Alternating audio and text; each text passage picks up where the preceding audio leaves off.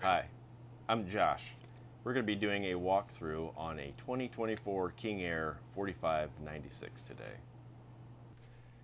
Okay, so our first panel here is our HWH leveling jack touch panel. This will deploy all your jacks and level your coach for you. First button that you would have to push would be auto level. When the blue light's blinking, what that means is it is going to dump all the air in the coach. It's on a timer, so when the air is finished dumping, the jacks will start to deploy. So the buzzer that's going off right now is the warning buzzer for the jacks that are deployed, because the ignition is on right now. If the ignition was off, then the buzzer would not be going. So right now, each red light represents one jack, and right now they're all deployed. The amber light is towards the rear, indicating that we're low in the back. Once all the amber lights go out, you'll be leveled. Okay, so now the coach is all level. If we wanted to manually lift the front, we could push this arrow here. This is the front of the coach. The up will raise the front of the jacks. If we go down to this button here, we can raise the rear of the coach.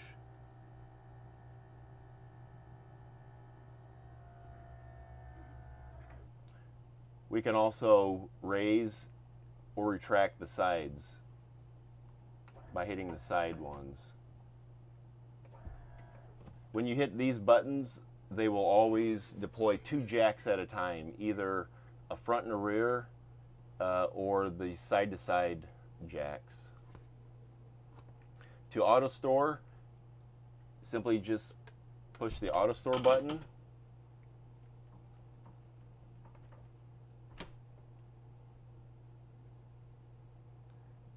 And when all the jacks are retracted, all the red lights will go out. You have to have the ignition on or an accessory for this panel to light up and function for the jacks. And if you need to cancel a function, simply just push cancel. Or we can go back into the auto store. After the last jack comes up, your auto level will be, or your auto store will be on a timer and then cut off automatically. The green light means travel mode. Okay, the next touchpad would be the Allison transmission touchpad. On here we have reverse, neutral, and drive. We also have a mode button.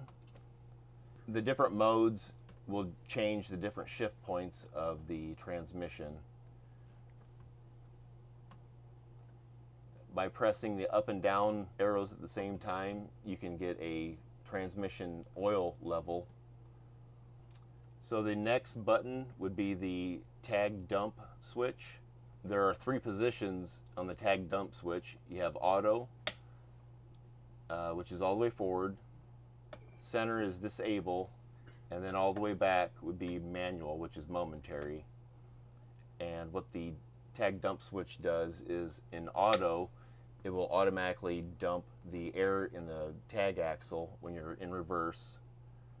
Center will disable it, and then manual will manually dump the air in the tag axle. Just while you hold the switch down. Just while you hold the switch momentarily. Second switch would be the engine brake switch. You have an on or an off. We have the engine brake high, medium, and low switch. The high setting will slow your coach down the fastest when you take your foot off the accelerator. Medium will be a medium, and low will be the lowest setting for slowing your coach down when you take your foot off the accelerator. Next, we have the parking brake. Push in to disengage the parking brake, and pull out to engage the parking brake. The red switch up here would be your mirror defrosts. When it's lit up, your mirrors will go into defrost, but you also have to have the ignition on for the defrost to work. The button over here is the mirror location switch. The center switch is for the left mirror. If you push that over, you can go left, right, up, and down. And when you push it all the way over to the right, you can move the right mirror left, right, up, and down.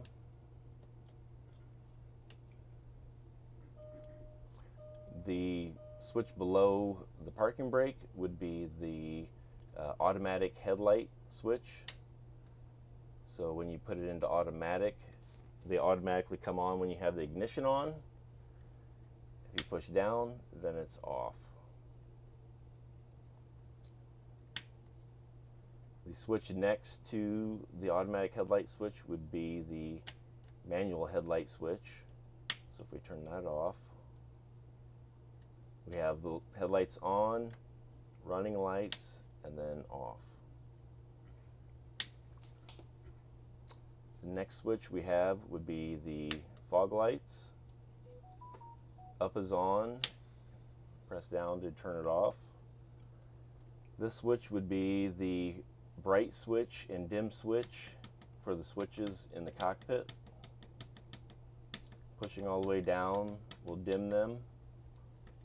Pushing all the way up will turn them on their brightest setting. Then we have the dome switch, which would be the dome light above the cockpit seat.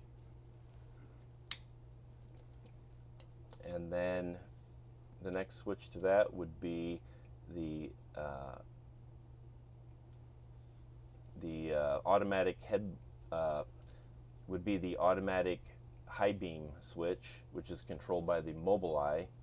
So turning it down or pushing it down would be canceling it, and hitting the top would enable it, so that when you have cars coming at you, it'll automatically turn off your bright lights. This switch is the automatic traction control override switch. So if you're ever in a situation where you need a little bit of extra traction, you would hit the switch, and it allows you to get more traction in your rear, but you don't want to leave it on all the time. So after you use it, you would make sure you want to turn it back off. The next switch would be the cockpit driver's window switch. Pushing forward will open the window, and pushing back will close the window. The next switch is the air horn switch. All the way down is just a normal horn. All the way forward would be the air horns. The next switch to this is the battery boost switch, and you'll notice there's a house side to it and a chassis side to the switch. Basically what that means is if your batteries are dead, if your house batteries are dead, you can hit the chassis side of it, which will use the battery power from the chassis batteries to boost your house side. And then vice versa, if your chassis batteries are dead, if you touch the house side, the house batteries will charge up the chassis batteries. And basically what that does is just enable your charge bridge but it's powered from both sides of the house and the chassis battery. And then the last switch over here would be the heavy tow switch, which when you turn that on, changes settings in the suspension if you're towing a heavy stacker trailer or other heavy tow vehicles. So this is the Curtis brake control switch. The dial adjusts how much braking control you control on the trailer that you're pulling. Okay, next we have the steering wheel. So over on the left hand side, these buttons here, so these, when you're getting a phone call, you can answer or end a phone call with these buttons. The ones below that would be for your wipers. To turn on your wipers, you simply press this button here. For your wiper washer fluid, you would press this button over here. And then to turn them off, you can press the center button. And then to go through the high-low settings would be the bottom button. The button cluster down below here would be for your radio controls. So these buttons to the far left and right go through your tuning of the radio. This would be your play pause button. This is the source button to go through the radio. In the middle you have a mute button, and then you have the two volume buttons here. These two outside buttons would be your ICC flashlights. These would be for the ICC clearance lights, and then this would be flashing your front headlights. The next button cluster over here would be for the glass dash screen control. Hitting the home button will take you back to the home screen. The middle would be the OK button, and then the side button here would be the back button, and then you also have up and down buttons. So on the glass dash screen, if we hit the up button and we go to air leveling, if you hit OK, it'll take you to the air leveling functions. And if we go to auto level and press OK, it will start to auto level the coach on air using the air suspension. If we go back into air leveling, we can go down, we can toggle down through the different functions of travel, re-level, raise all, lower all, or more. And if we go into more, we can manually control how we want to level the coach. You could do all. You could do front left, front right, right front, rear left, override, and previous. If we wanted to raise the front, we would go down to front and hit OK, and then hit OK for raise, and it'll raise the front. If we want to lower the front, we would go down to lower and hit OK,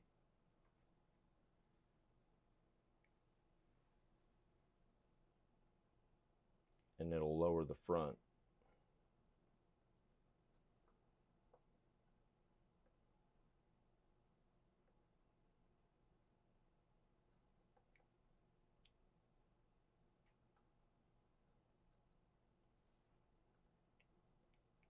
And then we can go back to, if we wanted to auto level, we can press OK and raise all.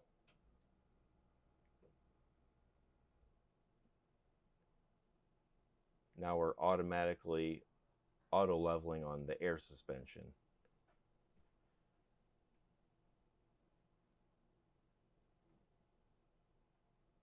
And then to go back to home, just go down to exit, and then we're back to the home screen on air leveling. The next screen would be brightness. This would be the brightness of the glass dash. You can adjust that from 0 to 100%. Press the up and down buttons to toggle through the percentages.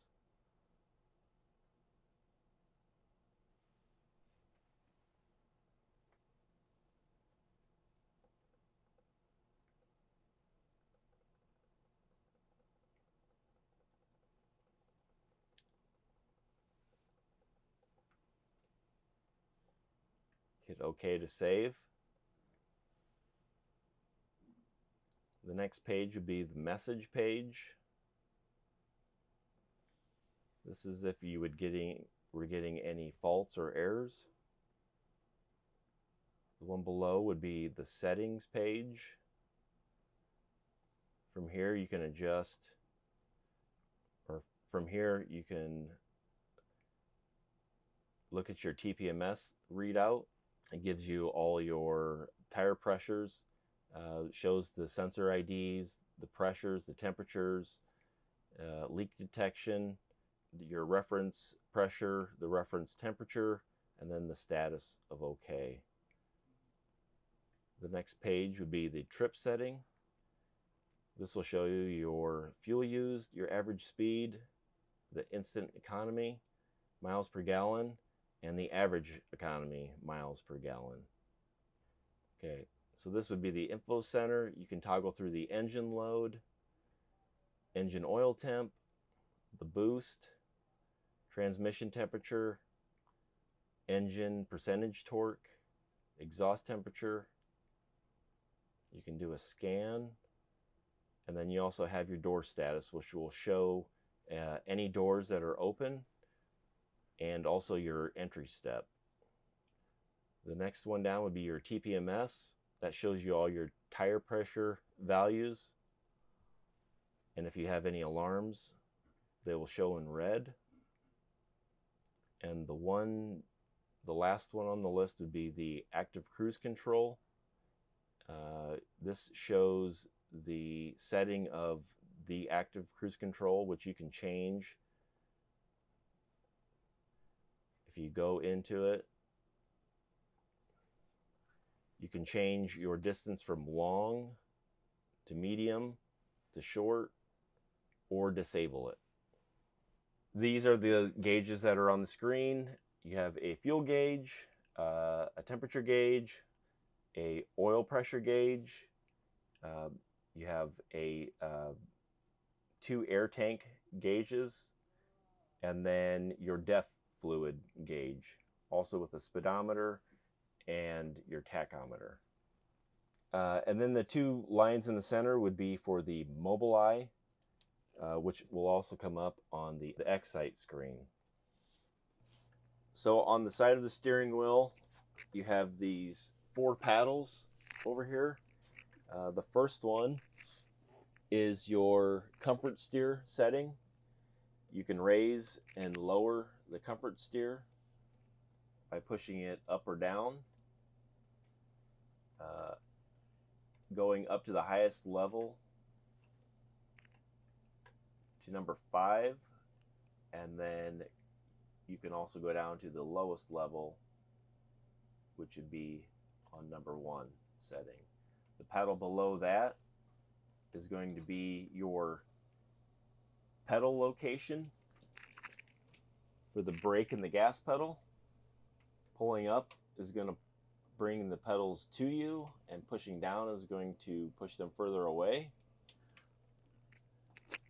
On the left side of the steering wheel, you have the top paddle is going to be the telescoping. Pulling up brings up the steering wheel, and pushing down lowers the steering wheel. And the bottom one will be the tilt of the steering wheel. Pulling up lowers it, and pushing back raises it. And then we have the turn signal cruise control stalk. Pushing forward turns on the right turn signal. Pulling back turns on the left.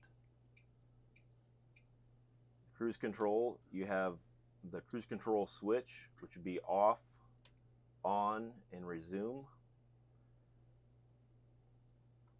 When you are on and you hit set and in idle, it'll raise you into high idle. And then also pulling up on it will toggle between your bright and your dim headlights. On the memory setting controls, you have the three settings. You can set between 3 drivers if you like, but another function would be to have one of the settings, when you press it, would set the steering wheel and the pedals further back so it's easier to get out of the captain's seat. Okay, over here on the dash buttons, we have the steering wheel heat, the heat grip pad. Pushing forward turns it on with the light on. Pressing down turns it off. The next switch here for the front fan would be the for the dash heat convector, which is located over by the stepwell. You have to have your furnace enabled on the Silverleaf for this to work, and you have 2 speeds, a high and a low speed, also an off. The next switch is the overhead fan switch. Pushing forward enables it, and you have 3 speeds on the overhead fans: high, medium, and low. Overhead fans are mainly used to keep the windshield defrosted when getting condensation on the inside of your coach. The next switch would be your docking light switch. Turning those on, you have 2 on both sides of the coach on the outside. Turn them off. Courtesy lights, momentary switch. Momentarily turns on and off the courtesy lights inside the coach from front to back. The next switch would be the generator start switch. Pressing up will start the generator. When it's flashing, it's preheating.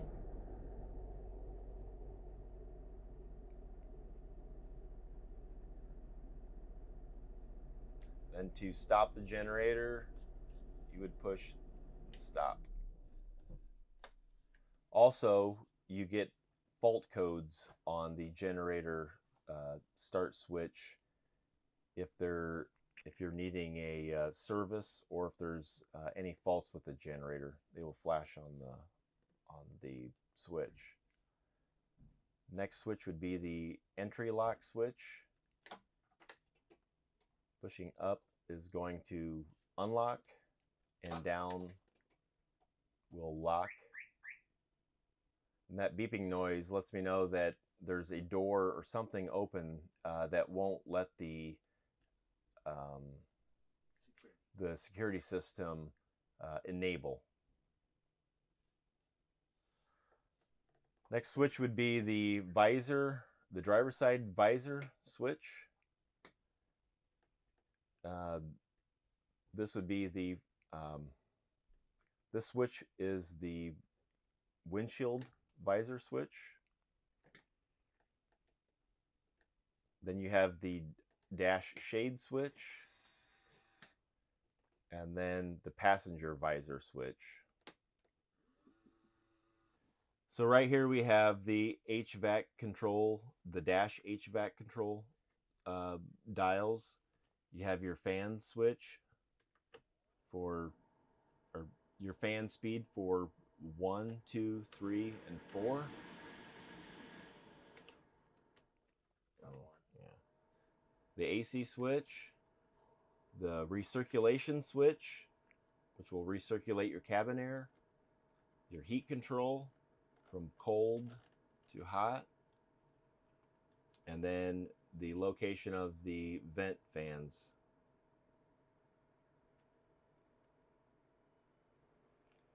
From foot control all the way up to the defrost.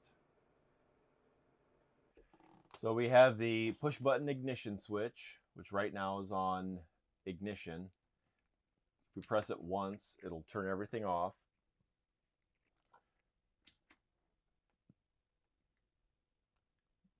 The green flashing lets me know that the key fob is not within proximity.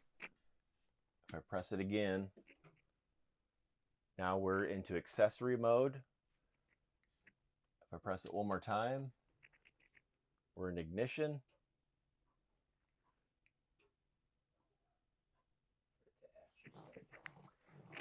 And then to start the coach, you have to press on the brake pedal, turns green, and then press the button.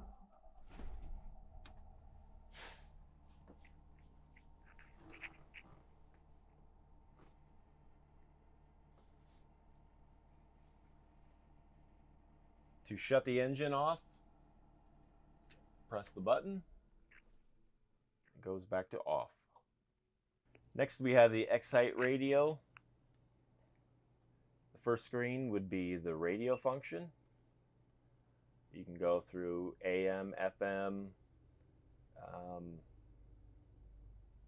tune, seek, to the different radio settings.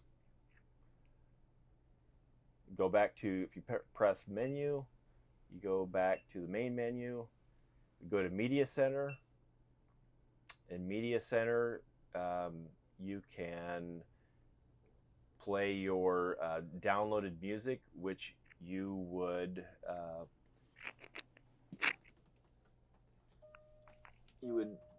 plug into this USB port, and it's for Apple devices only.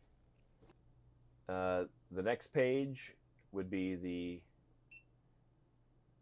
Sirius XM. You'd have to get a subscription to access this. Go back to menu. We go to Bluetooth.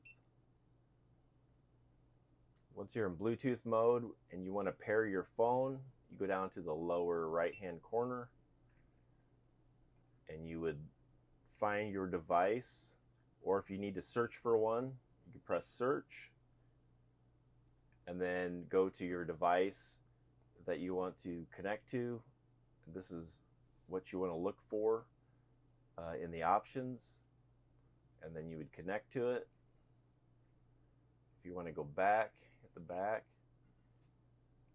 We could connect to this device by pressing on that and then hitting the connect button.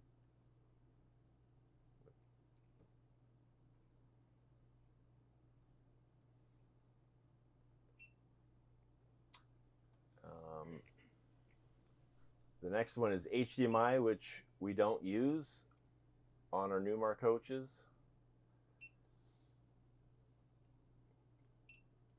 Auxiliary. Okay, next we have the camera control. Over here on the left side, you have all your camera view control options. This would be the front camera view, the right mirror camera view, which is a standard. It would be a standard definition. Midship camera view, the rear camera view, driver's side midship, and left turn mirror camera view. Also on the rear camera views, you have the 3 different options on views on the rear camera. Basically adjust the angle of the Yeah. The first one would be a fisheye view of the rear camera. Second one is more of a hitch view, and the third one is directly down on a hitch view.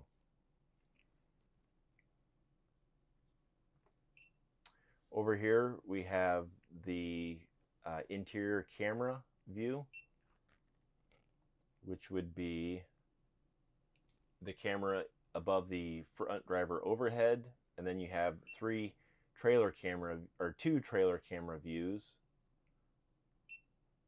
and then the entry camera view, which is outside by the door handle. Over on the right side, we have a camera view of both midship cameras.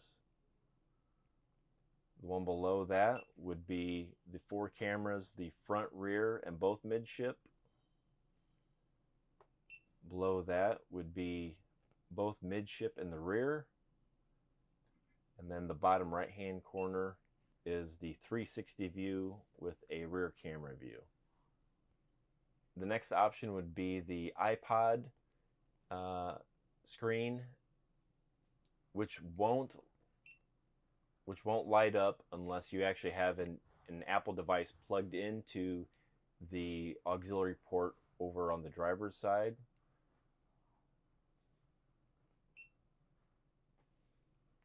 Then we have the navigation screen.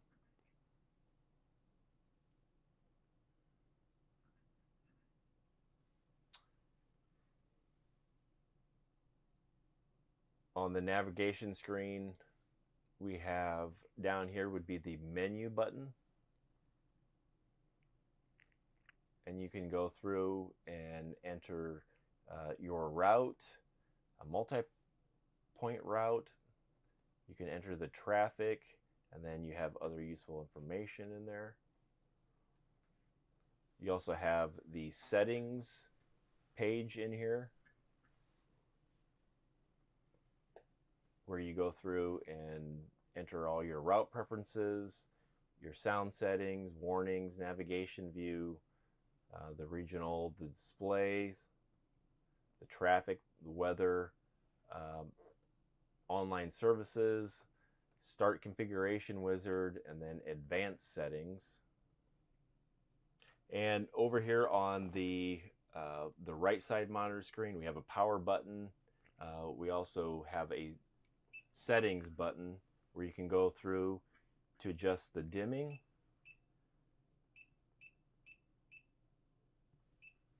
Auto will automatically dim it with the light sensor. You can dim the brightness, set the contrast, the color, and then back to the home page. The driver's overhead cabinet. On the far left, we have the Winegard Razor control box. To use this, you just press it on. The digital display tells you how many over-the-air stations that it can pick up. The green light tells you which direction the stations are in. If you want to do a search, you hold down on search.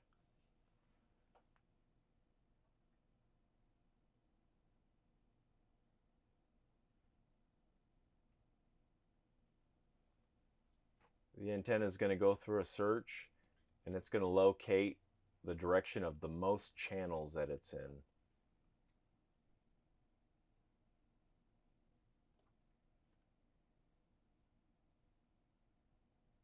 it get anything since we're in the middle of it? Yeah, I don't think so. I mean, it might pick. This might not pick up too many channels since we're inside a building right now. The green lights show the direction that the antenna is pointing in.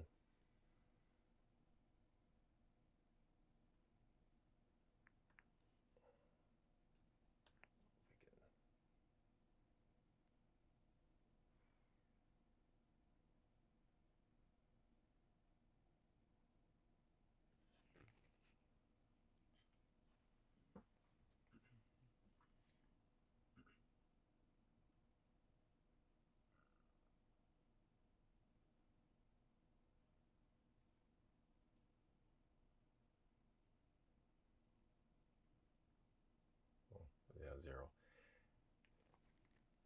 Once it stops searching, the lights will show you which direction the most channels are in. If you need to adjust the direction, you can turn the antenna clockwise by pressing this button, or you can turn it counterclockwise by pressing this button. Also, if you're using a campground cable and you need your cable boost on, this has to be off. For cable boost off, you would turn this back on.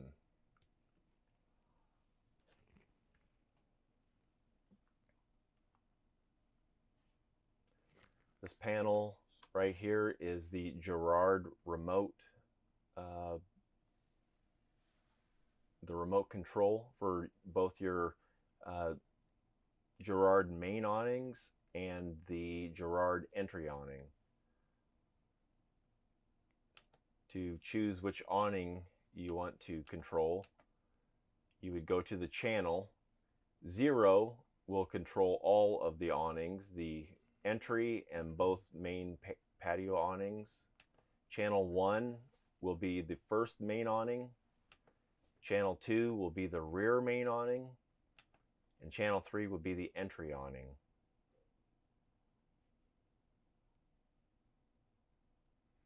To run an awning out, simply press out. To stop it, press stop, and in to run them in. These are lock buttons. You have an unlock and a lock, which are mainly used on the handheld remote control. If you have the remote in your pocket and you don't want to run the awnings out by accidentally pushing a button, you'd push lock. So the lock and unlock are useless on this remote. But you also have a light button on the top of the left hand corner, which turns the awning lights on or off.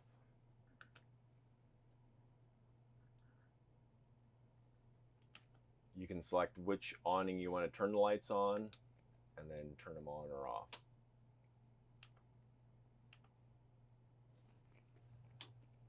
These two buttons here are the BMS on-off switches for your lithium-ion batteries.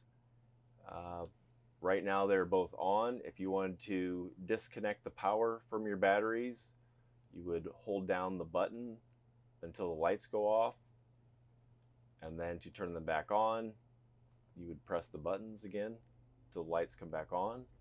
Also on these BMS switches, if your batteries turn off by themselves because the batteries have lost all the charge in them, before you turn them back on, you want to make sure that you have a power source ready to charge your batteries before you turn these back on. Otherwise, they won't charge. They won't be able to get up to their full capacity. The next switch over here would be the driver's side slide out switch. This would be the full wall slide. Pressing up will run it in and down will run it out. Passenger slide out switch. Up will run it in, down will run it out. We have the exterior LED light switch, which these would be the ground effect lights and the slide out, the lights under the slide outs. Next is the exterior entry step switch. When it's in the off position and you open and close the door, your HWH step won't run in or out.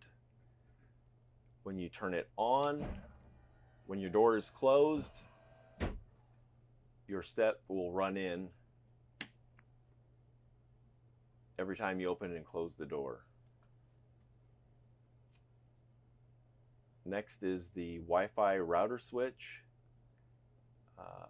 It powers the Wi-Fi router up here. Over here we have the security sensor switch. If you turn these on, they are motion sensors. There are 2 motion sensors inside the coach, one in the kitchen and one in the bedroom.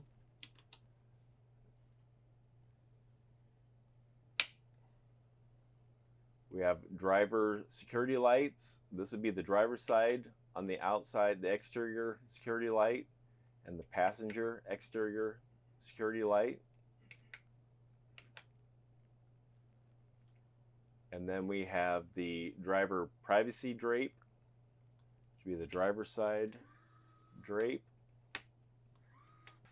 Also on the cockpit drapes, when the ignition is on, there is a safety cutout switch where they will only run down halfway. You can still run them up, but you won't be able to run them down that halfway point. To get them to run all the way down, the ignition has to be off. The front windshield drape, the door drape, and the passenger privacy drape.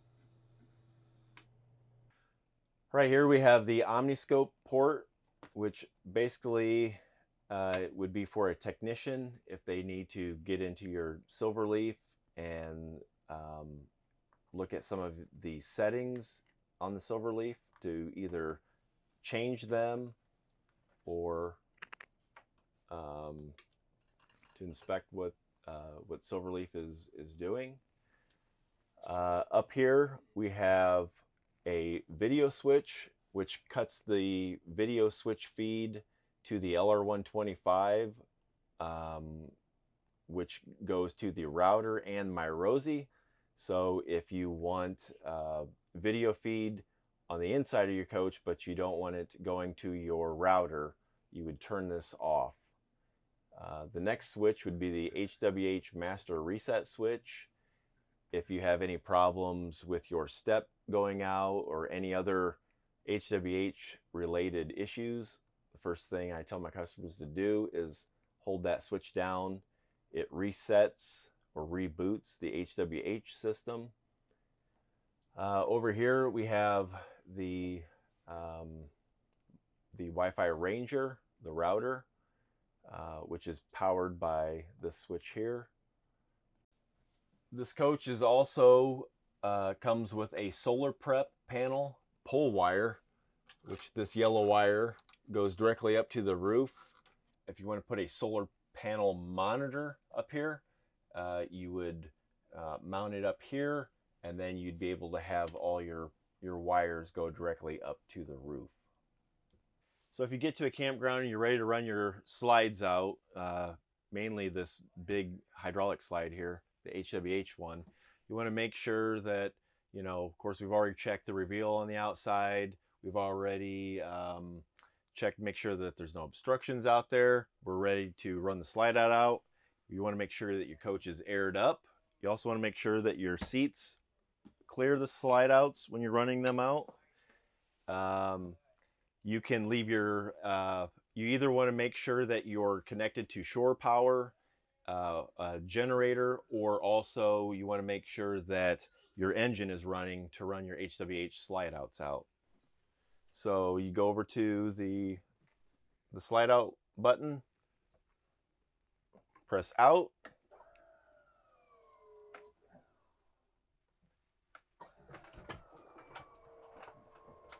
It's going to run out and then it'll run down, and you keep your finger on the button until the pump shuts off. It doesn't matter which side you run out first. Some people like to run the passenger side slide outs out first because the coach can tend to lean one side to the other. Now it's going down. Wait for the pump to shut off. And then we can take our finger off the switch. And then do the same thing for the other side. So up here in the first cabinet, we have a access panel to the back of the cabinet here, which you can get to the wires of the awnings, basically, back behind the panel there. This is a awning control. They have 3 buttons on the side here. The middle is stop, and then the top one is going to be an in, and the bottom one is going to be out. This one controls the entry awning. This one controls the rear awning. Has the same 3 buttons. And then this one would be for the front awning. In order for your awnings to operate, your coach has to have 120 AC power coming into them.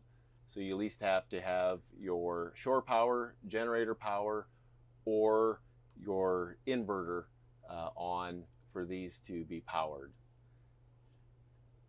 You have a handheld remote, and then the other remote would be in the overhead. Also, they have motion sensors on them, so if it gets too windy out, they should retract. They also should retract when you push in your park brake. Down here we have the buddy screen, which is basically a smaller version of the screen that's on the dash. It also has controls on it where the passenger can control it. This button would be the source button. You can go through, toggle through all the sources. Navigation, auxiliary, HDMI, the main screen.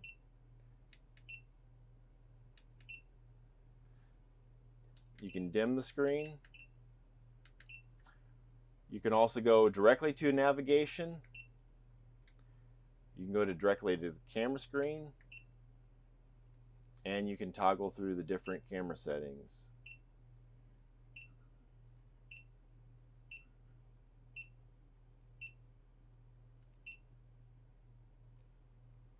And then it also has a settings, just like the dash.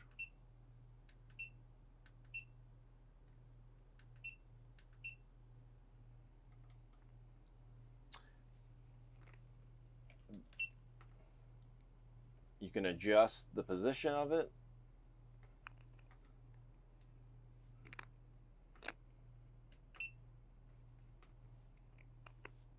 And it has a power button.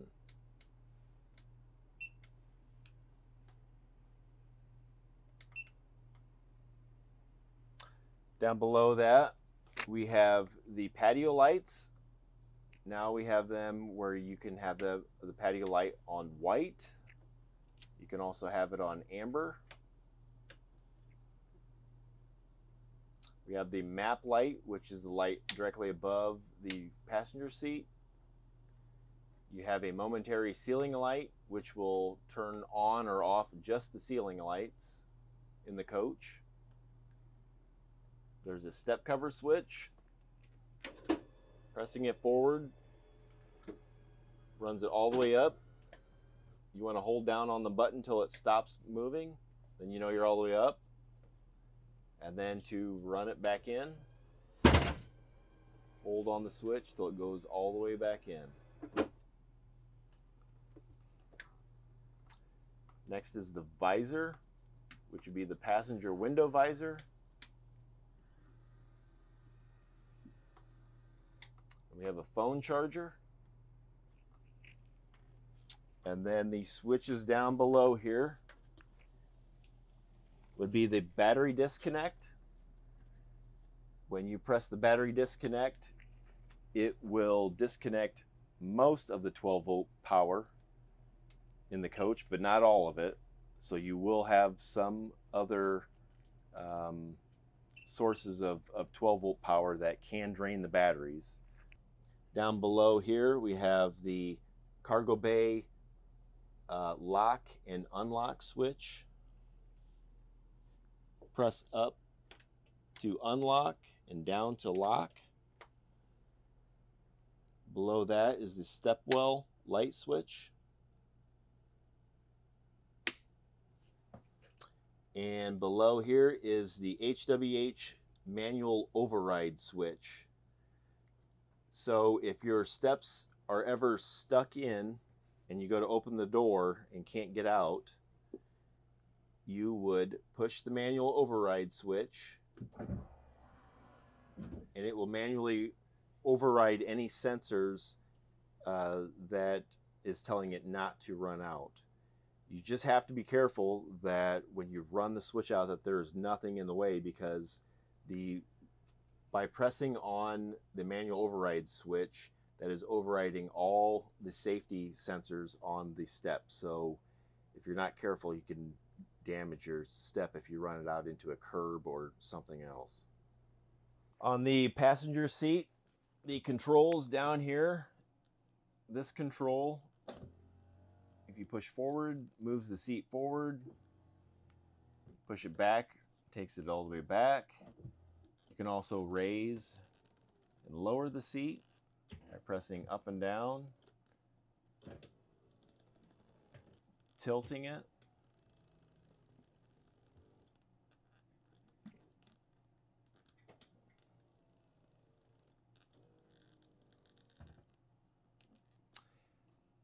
These three buttons here, first one is going to be the passenger footrest.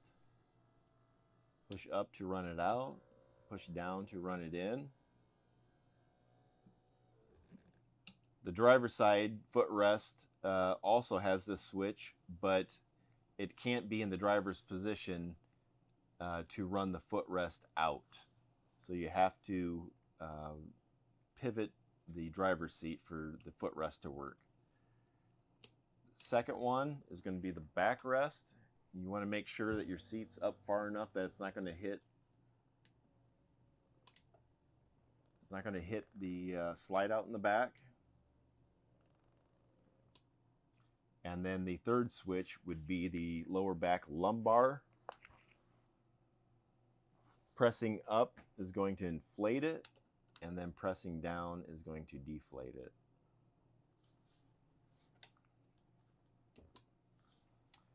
The next switches are going to be the heat and the cool switches.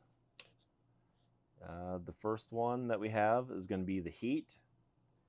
Pressing up is going to be at the hottest setting. Middle is off, and then pressing down is going to be the lowest setting.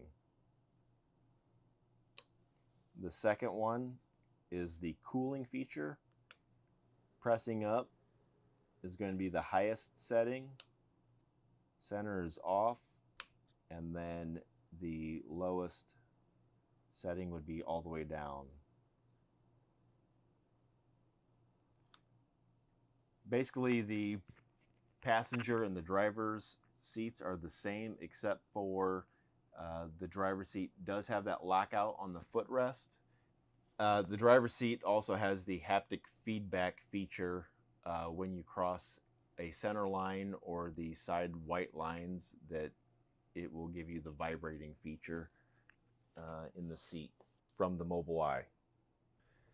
Also on the seats you have a remote for the vibration, the controls. You have different zones on the seat for the different massage You have different selections. You can go through pulse, wave, and zigzag,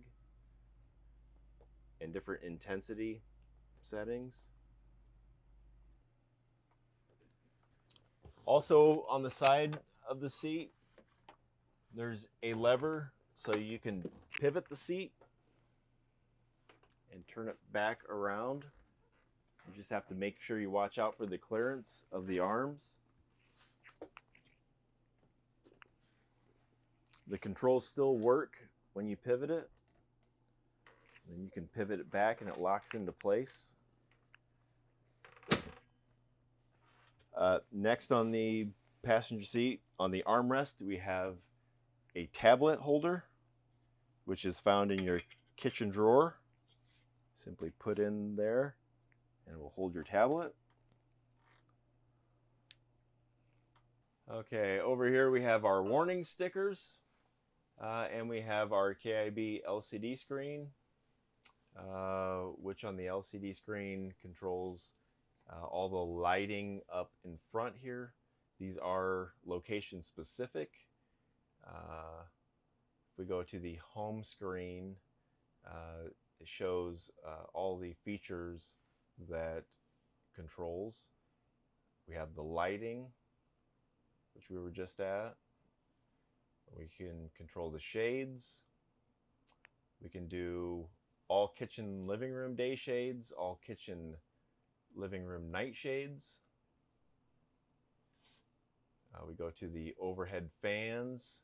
We can control the kitchen overhead fan, master bath, and the stool room. We have an on-off switch. You have the rain sensor override. And then also the high, medium, and low speeds of the fan itself. If we want to go into rain sensor override on the kitchen screen or kitchen fan, you would press the rain sensor override. Once you turn the fan back off, it resets the rain sensor override so it's not always on. Go back to home screen, go to systems. You can turn your water pump on and off from here. Start and stop your generator, your TV lift or televator, run it up or down. And then theater mode, which will run all your shades down and turn your most of your lights off, and run the televator up. But it only works in one direction. When you hit theater mode again, it doesn't revert back to where everything was.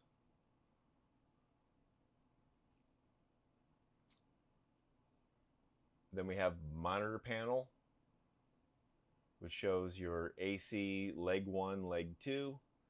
Also shows the battery values of the house and the chassis, and shows your 3 tanks, your fresh, gray, and black tank.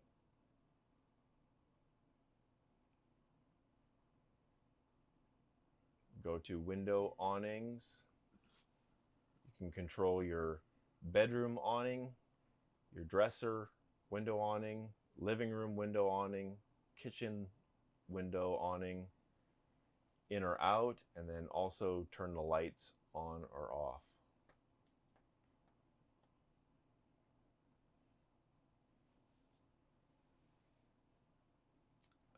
Display brightness.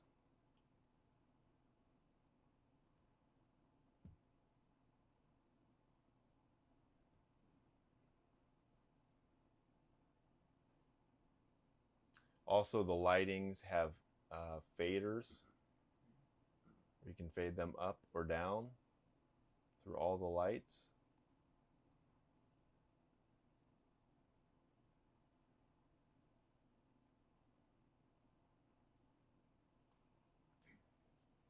If we go to the home screen, we also have the I button.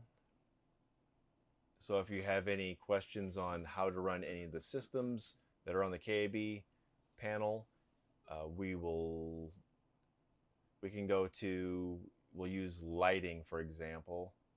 We go to lighting, this will give a brief explanation of how to use the different lighting functions inside. The arrow at the bottom, if you press that, it goes to the next page. You can press the other arrow to go back, and then home button to get out. Down below the LCD screen, we have a outlet, which also has USB charging ports. If you need to charge your phone from there instead of using the phone charger on the passenger console. Over here we have a cabinet with some storage, but also has a access port if you need to manually retract your HWH slide out.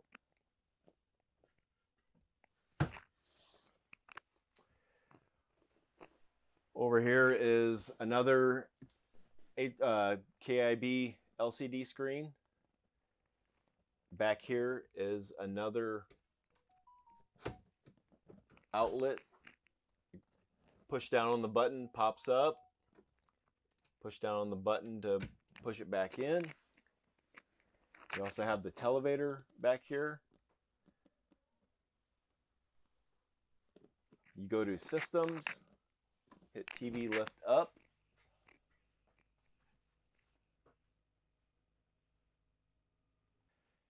Okay, if you want to do a channel search, if you're doing live over the air channels, you want to make sure you go up to your overhead and turn on the Winegard Razor antenna.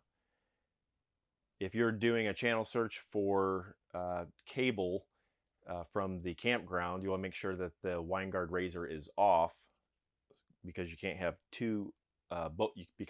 both sources coming through at the same time.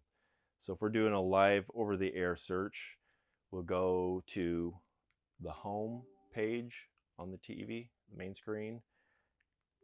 Click over to settings, enter the settings, go down to broadcasting, go over to auto program.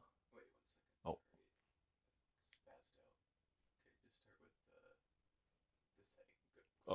Okay. Yep. We'll go back here. Okay. From the home screen, we will click over to the settings, hit enter, go down to broadcasting. Then you want to go over to auto program, enter auto program, and then hit enter for start. And it's going to ask you if you want to do both air or cable. Right now we want to search for air stations. So we hit enter, and it's going to go through and search for all the air stations. So right now we're inside a building, so we're not going to be picking up any channels. But if you wanted to search for cable channels, you would just click on the cable and search for your cable channels there. Once you're done, you can either scan again, change the settings, or close. And then we'll close. And then go back to the main screen. We have another outlet over here. Press the button to have it come up. Press the button to come down. And then we have our motion sensor enabled for the courtesy lights. When you turn the courtesy light sensor on, when you walk through the coach, they will automatically turn the courtesy lights on when you walk by this, and then they time out. If you want to turn it off, you just simply press the button. Let me go to the sofa. If you want to get to the hide-a-bed part, take the cushions off.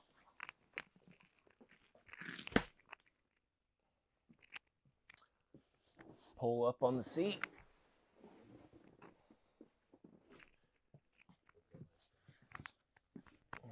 with the legs down here.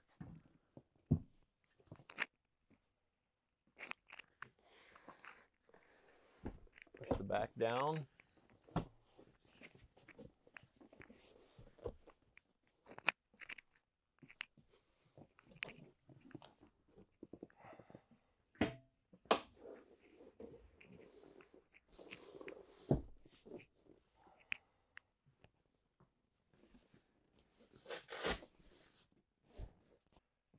Over here we have a kitchen overhead cabinet.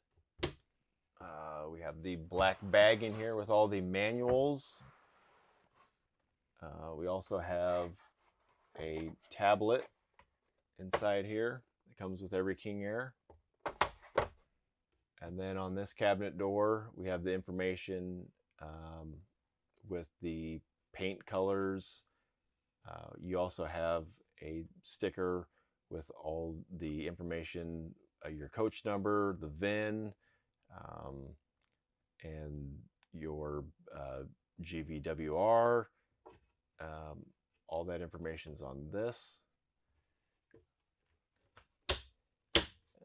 Back here we have an outlet. If you push down on it, it'll pop up. There's also another one located in this corner. This faucet is for the AquaSense filtration system, which is located in the bay door right behind the front driver's side axle. You also have these sink covers, which can be stored down here in this cabinet.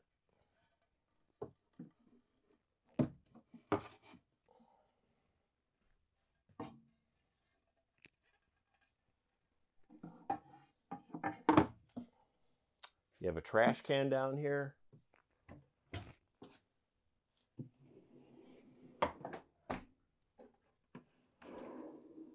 You also have a rack and a drawer on this side.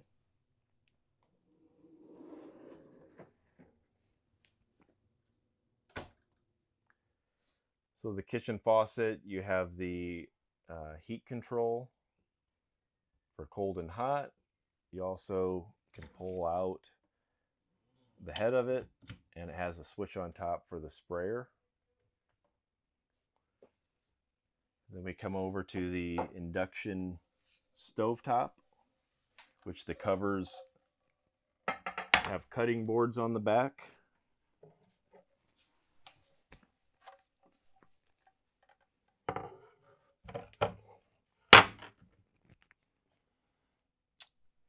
Main thing about the induction stovetop is you have to have the correct magnetic cookware for it to operate. So right now we have the hot surface indicator light on, which basically lets you know that the surface is hot because we were cooking something, and you don't want to put the covers back on until that hot surface indicator goes off. To turn it on, simply press the on button. But to actually get to heat up something, you have to have the correct cookware to cook on this. We can turn it off, we can turn it on, and then also the lock button, which you hold down on the lock and it locks it. And then to unlock it, press down on the lock and hold, and unlocks it. Right here we have kitchen drawer. This has a lot of the Newmar accessories that will come with your coach. In here we have the induction stove cleaner. We also have an extra set of keys for the coach. We have remotes for the Bose sound wave sound bars.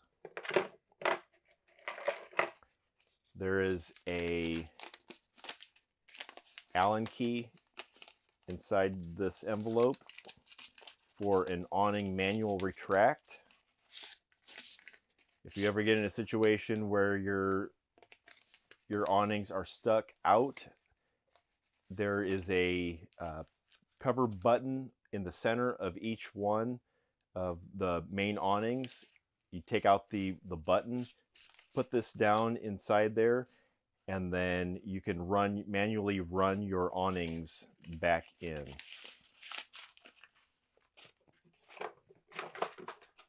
We also have a awning limit adjustment tool. You have a thumb drive for your Girard awnings, extra batteries for your key fobs, and then we have the TV remotes, and they are location specific. So we have one for the front TV, exterior, and the lift TV, and then also the bedroom TV. There is a paint touch-up kit.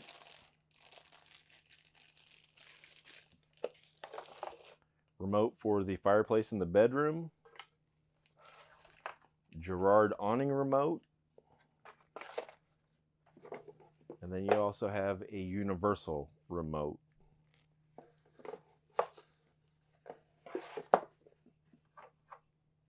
Here is a key for the Wolf wine cooler. These are the personal comfort remotes for the beds, and these are the drain valves for the mattresses. Here we have the tablet holder.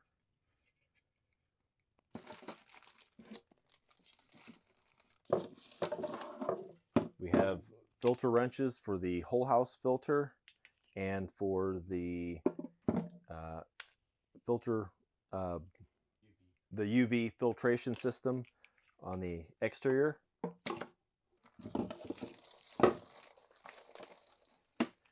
And this would be a wrench for the hubcaps on the tires. I have an optical cable. And then we also have this little tool that goes up into the ceiling panels so you can clean out your air filters. And an extra HDMI cable.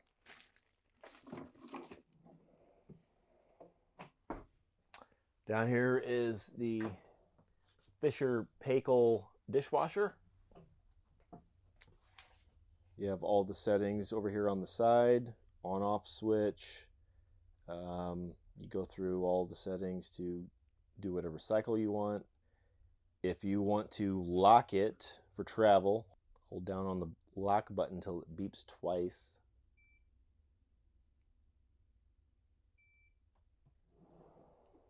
Close it. To open it, knock 3 times. And then it's reset itself.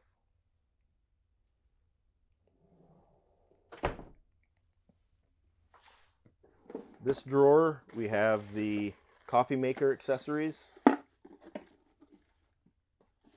for the Wolf coffee maker.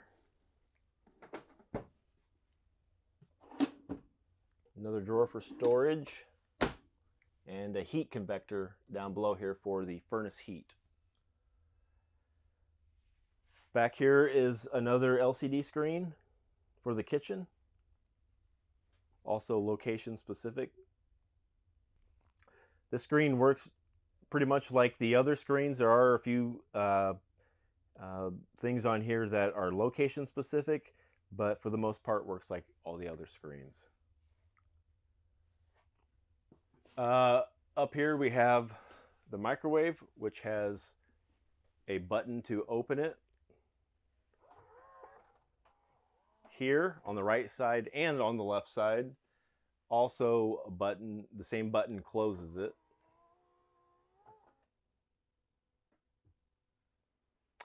In the event that you lose power to the opening mechanism, you can manually open and close the door.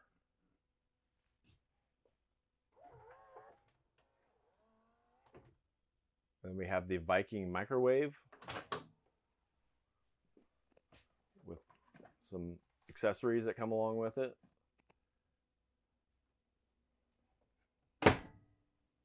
Refer to your owner's manual for direction on this.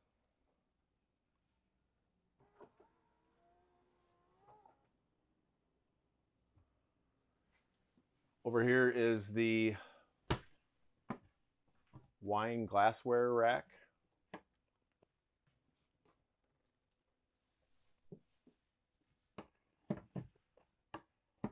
And below is the Wolf coffee maker. To bring this out, simply pull it out.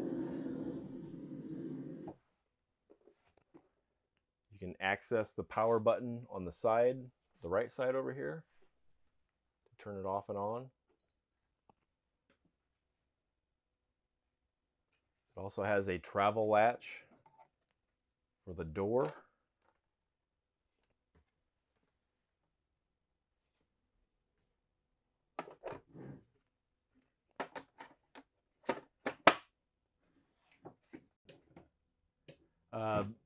Panels up here that lift off. You can refer to your owner's manual to operate this. Press it back in. Down below here, we have another drawer for storage. And below here we have the Wolf dual zone wine cooler. Over here we have the theater seats. They have the theater controls up here on the cup holders. The first two are to control the positions of the seat to run it out. The second one runs it in. The third button is for the seat heat. Turns off and on. Fourth button would be for the massage. It has 3 different intensities. And then the last button would be for the cup holder lights. Also, on the inside here, this panel lifts up. You have a AC outlet with 2 USB charging ports.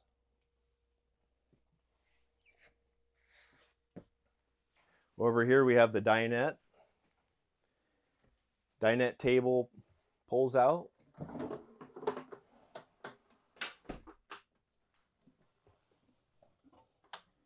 There is a leg that you pull down, magnetically sticks up to the top, and then there are panels in the rear that you can install into the top of the dinette table. Push it back in.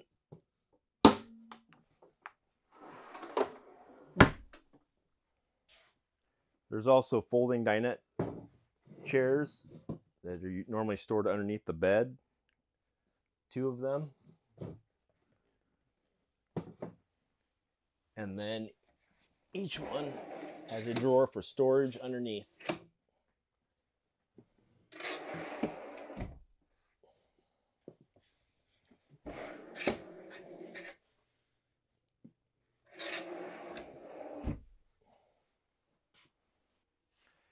Here we have the Viking refrigerator freezer. To turn it on the inside top panel here, hold on the button for at least 3 seconds.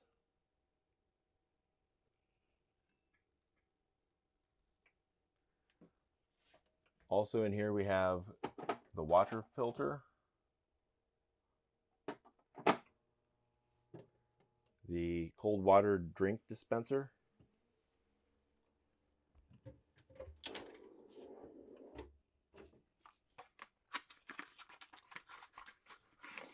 water filter,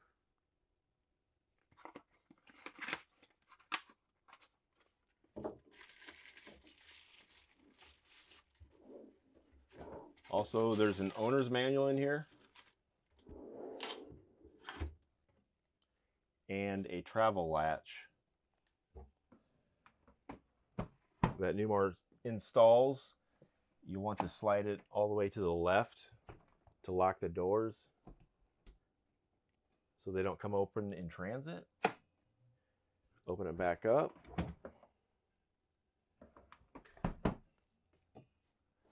Down here's the freezer. You have the ice maker over on the left side, storage on the right, storage down below.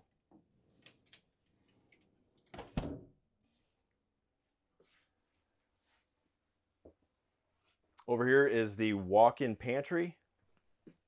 You have the pocket door.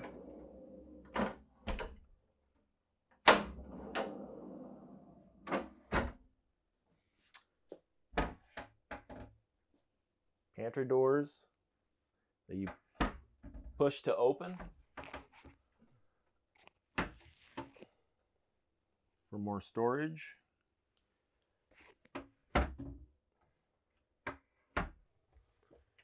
Over here we have the appliance garage where you open the doors and you push the doors back. And there is an outlet right up underneath here.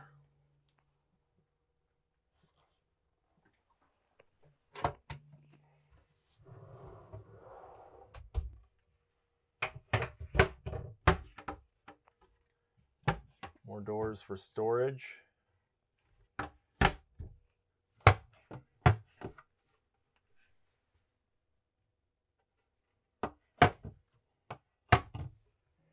Down here we have the Intervac vacuum system.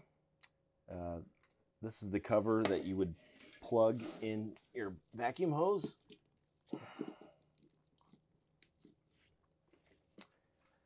On this end you have a remote on-off switch.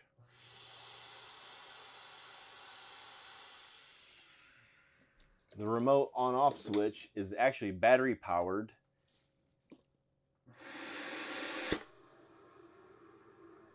Where you can turn it off and on without it plugged in. So you want to make sure that you store this where nothing hits the button and inadvertently turns on your vacuum. You can also turn on the vacuum by opening that up, sweeping in the debris, and then turning it back off. And then you also get an accessory bag, which is usually stored down in the basement area of your coach. Okay, here we have the Silverleaf monitor panel. And right now we're on the home screen. Right now we have freshwater, blackwater, and gray water tank values up here. They're read in percentages. Down below that, you have the house battery percentage for the lithium batteries. Both battery banks, number 1 and number 2, both at 99% right now. And then you also have the chassis battery value in voltage. And right now it's at 12.9. Down below the house and chassis battery values, we have the icon that shows when you are connected to shore power or generator. Right now we're on shore power, and it's showing our amperage and voltage values on leg 1 and leg 2. Right now on leg 1 we have 46 amps and 116 volts. In leg 2 we have 35 amps that we're drawing at 117 volts.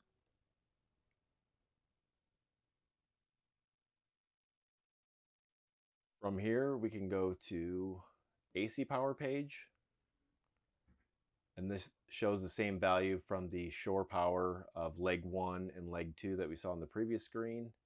We have 46 amps and 36 amps. And then on the voltages, 116 and 117 volts. Down below that is the max charger draw. This is the maximum amps that your charger will draw. And then we have inverter 1, which right now is off, so we can turn that on. And inverter 2. Both are in standby right now. They're on the on-off button. We recommend to leave them on in case your shore power or generator goes out, you will still have constant power inside your coach. If we go to the load shed settings, these are load shed values. We don't necessarily recommend changing anything in these. These are already preset when they leave Newmar. You can also view your load status in here. When something is shed, or if you lose power, it will go through here and show that which values are being shed. So right now we have everything, we're all powered up, everything's okay. But if we happen to be consuming too much power, the first one to go would be the engine heater, then we would have the water heaters go, and it goes down the list that way. On the max charger draw, if you happen to be in a situation where you need to plug into something that is lower than 30 amps, you would need to change this value. You would have to go to load shed and then go down to capacity single phase and turn this down to 15 or 20 amps, whatever you need to get it at, and then go back. But we don't recommend having that on all the time.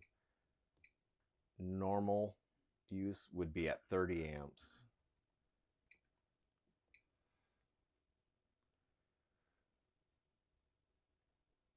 Okay, if we go down to the DC power page, the top battery icon shows the temperature of both battery banks.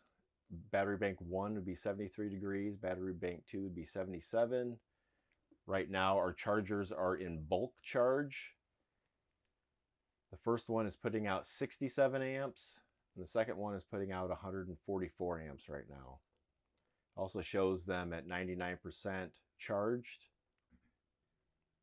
On the battery charging, right now the arrows are going towards the battery, which means we're charging. If there was ever a time when we didn't have generator power or shore power and we were running off inverted power from the batteries, the arrows would be going the other direction to the inverters and chargers when we're actually taking from the batteries. The button below this would be the house disconnect switch or the salesman switch. And then down below here would be the settings switch for charger 1 and charger 2. And these settings, we don't recommend changing any of these. They're already preset when your coach leaves Newmar. Unless you're having a problem and you need to be directed on the phone by a technician, or a technician comes out to change those. Down below that we have the generator page, or the AGS. The top two buttons, we have a manual start and a manual stop for the generator. We have runtime hours, the RPM for the generator, and the temperature. Also over here we have the activity flags, which won't allow your AGS to start. So before any of your AGS values can start the generator, you have to make sure all the activity flags are cleared out. You have an activity flag for starting and stopping the generator, also with the manual flag. Safety switch, that is when your gen slide is ran out. It's there to keep any technicians that might be working on the generator from the generator accidentally starting while they're out there. And then you have a quiet time safety flag, which your AGS will not start during quiet time. Then we have AGS settings. Down below that, if we had AGS enabled for the battery, for the chassis, For the climates, living room, kitchen, bedroom, or an exerciser, they would be highlighted. And you can go into those settings to enable those. So right now all our activity flags are off. Battery auto charger is disabled, but we can change that to enable. And if we go back, it shows that the batteries are enabled under the AGS. If we go to the next screen, this shows our trigger state of charge, basically when the AGS is going to start to enable. You can also enable the climate for the living room, kitchen, and the bedroom for the AGS through here. All you do is press change to go back, and then chassis battery auto charger, you can turn that on as well and off. You can change the settings, but we don't recommend changing these settings. These are all preset.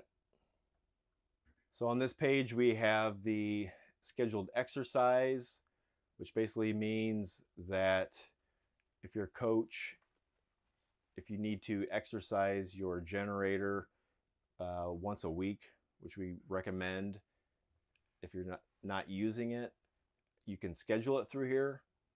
You can enter the time, the duration of how long it runs, and then also the day that you want it to run.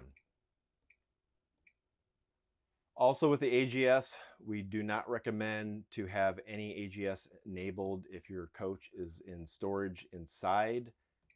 The exhaust can ruin your coach.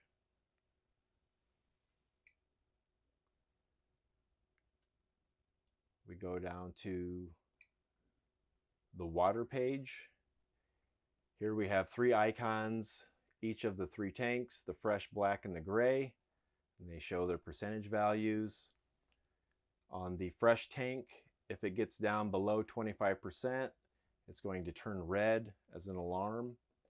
The black and the gray, once they get past 75%, will turn red as an alarm. Or I'm sorry, the black and the gray will turn orange as an alarm, and then at 100%, the black tank will turn red, and you will no longer be able to flush your toilets. You have a water pump on-off switch. And below that, we have the autofill. Right now it's off. So to turn the autofill on, press on, it goes to on and ready.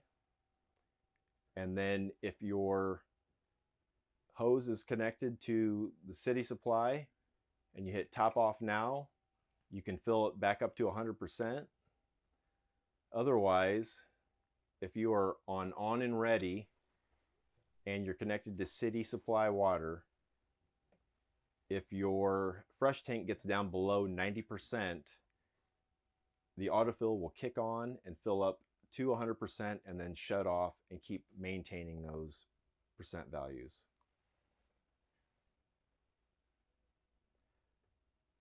Next we have the climate screen, and you can control the temperature, all the zones from this one page, or this one home page. If we want to cool the whole coach, we'd hit cool. We see a snowflake icon come up, and we can adjust the temperature with these arrows. That would be our temperature setting, and 73 degrees is our current temperature.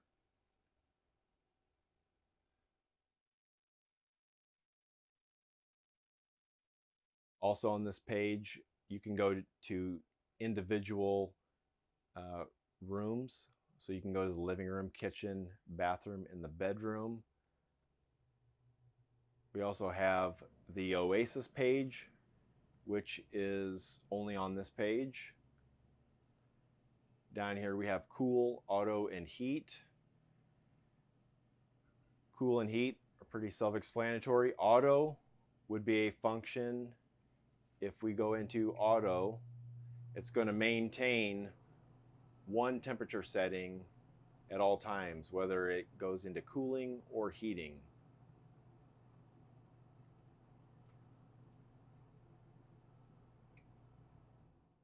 Also, if we go into individual zones, we can control those individual temperature settings.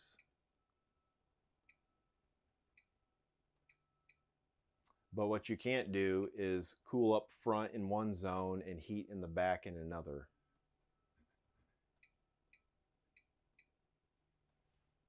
The bathroom doesn't have a cooling or heating zone per se. It basically turns off and on the heat convector that's inside the bathroom.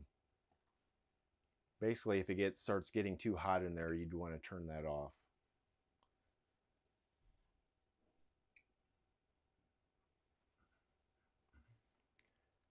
Also, you can, from each individual zone, you can enable the AGS for climate. So in the living room, we can enable the AGS. We can disable it.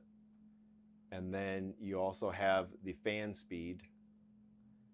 You have forced high, forced low, and then back to auto.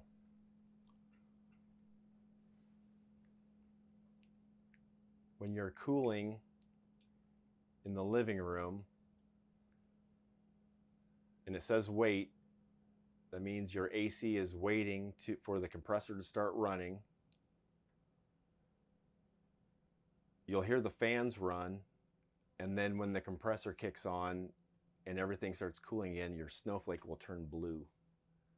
It's about a 2-minute delay between setting changes.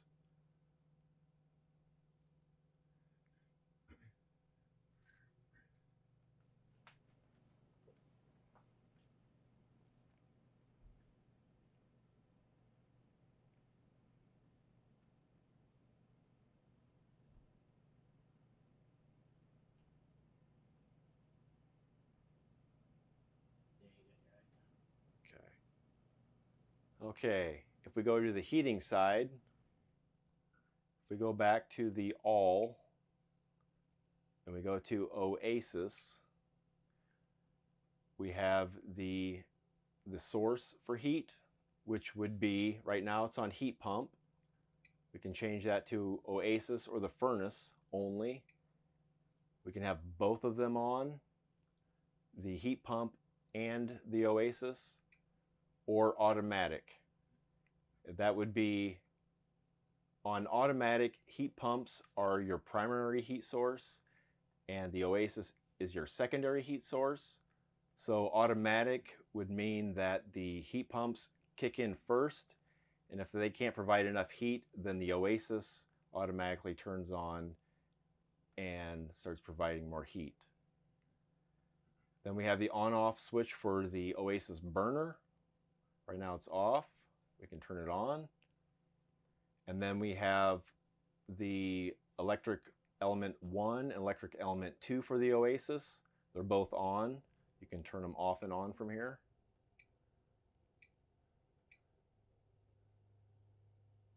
And then over here lets you know if you have any zone faults. Also lets you know AC available, which means there's AC available for electric element 1 and electric element 2. And it's fine to have all 3 of those on at the same time. Also, we recommend, if you're showering, to at least let your burner cycle, and then when it turns off, you start a shower and you should have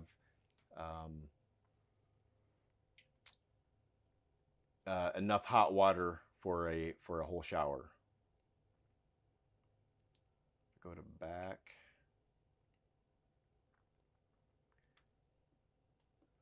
Hold on a second here.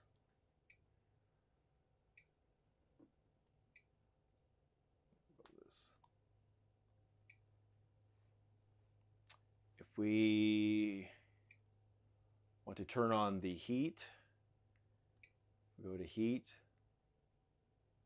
Right now we're on Oasis only, so the once the heat turns on, the flame icon, that should turn our temperature up. That should turn blue for the Oasis, and then red for the heat pumps. Down here we have the scheduling icons where you can schedule your temperatures for the day, night, return, away, and you can hold on the heat. This button is for the block heater, turning it off and on. You have to be plugged into shore power or generator for this to work.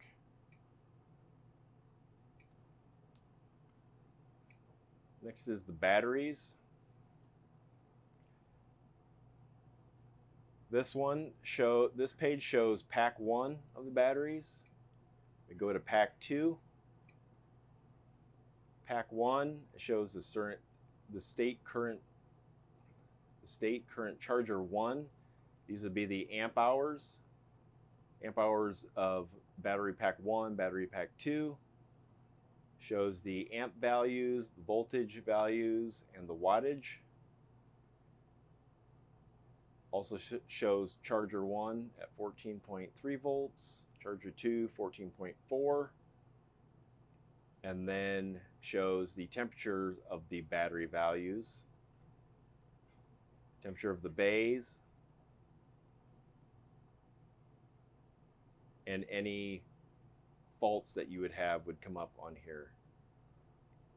Also, over here is an off button for the BMS, but we don't want to do that right now. Unless you really have to, do not hit that button. So we want to hit oops, go back. And both pages have those. You can turn pack 2 BMS off on this screen also.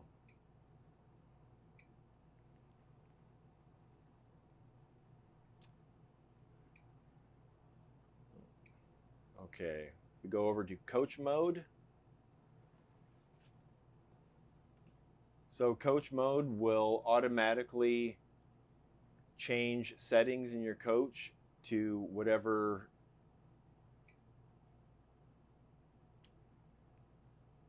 situation that you're camping in. We have active camping, outdoor unplugged, outdoor plugged in, indoor unplugged, and indoor plugged in. Once you make a selection on a button, you have to press activate to activate everything. Once you hit activate, the activated setting will be highlighted, and then also all the check marks will let you know what has also been enabled or disabled. So we have on this one disabled inverters, enabled the chargers, enabled the autogen, and enabled the Oasis burner for outdoor unplugged. If we go down to indoor unplugged or indoor plugged in, you'll notice that if we hit activate, it'll automatically disable not only the inverters, the chargers, but it also disables the autogen and the Oasis for safety reasons. Same for indoor plugged in. Disables the autogen and the Oasis.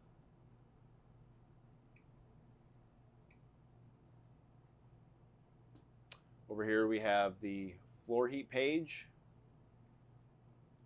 Each one of these represents a zone. We have the front, mid, and rear zone. You can change the values by swiping up or touching or hitting the arrow buttons. Right now, front zone is all the way up to 10. These don't have temperature values. The numbers go off a, I believe it's a 7-minute cycle. So on a 10, the cycle would be 7 minutes on, where if you had a 5, it would be like 4 minutes on, 3 minutes off. Same thing for the mid and the rear.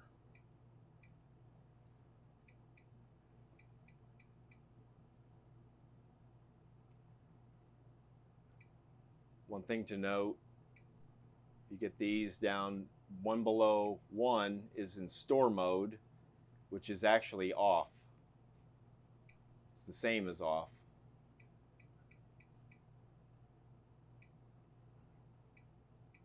Now,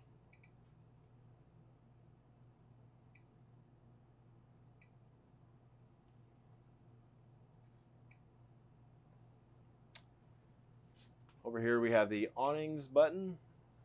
From here, you can operate your main entry awning, front main awning, rear main awning, the living room window awning, kitchen window awning, bedroom window awning, and dresser window awning.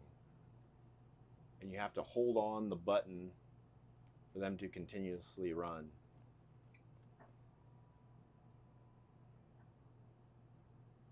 You can't just press and let off and it'll run.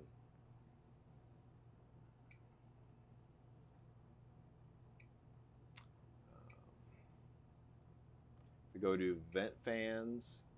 These would be the fantastic fans. One's in the kitchen, one in the stool room, one in the master bath.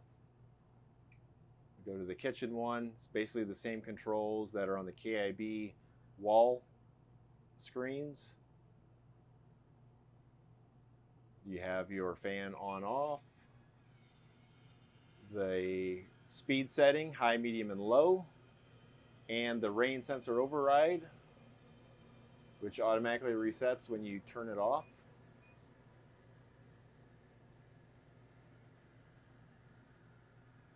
So we also have the master bath and the stool room. Door locks page. Go to the entry door. We can toggle the entry door lock. Unlocked, locked. Same way with the cargo doors, locked and unlocked. And we can lock all and alarm. We have to make sure we have all our doors closed.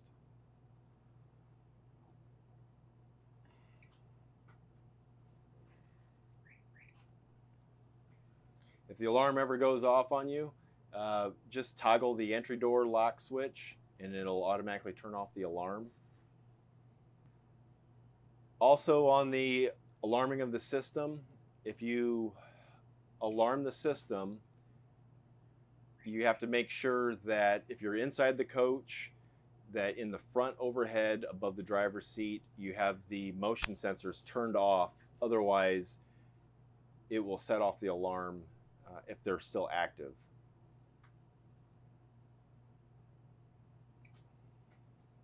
And if the alarm does go off, just make sure you toggle the entry door lock or unlock, and that'll automatically turn off the alarm. Also, your key fob will turn the alarm off too, if you have that handy. Go to shades and TV lift. Or in the living room shade, you can operate the kitchen living room day shades, the night shades, dinette, living room, forward, the back living room, individual night and day shades from here. You also have theater mode, the TV lift up and down.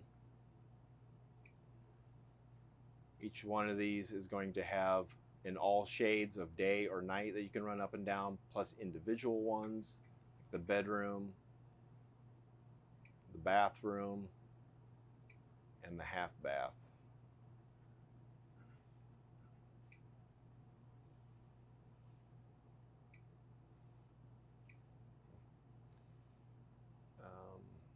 If we go to the lights page, same thing with this. You can turn on individual lights. You can turn on all the living room accent lights. You can turn them all off. By this switch down here, on or off, or you can also use a slider to do individual lights or all the lights in the coach. You have courtesy lights off, all lights on, and all lights off in the coach.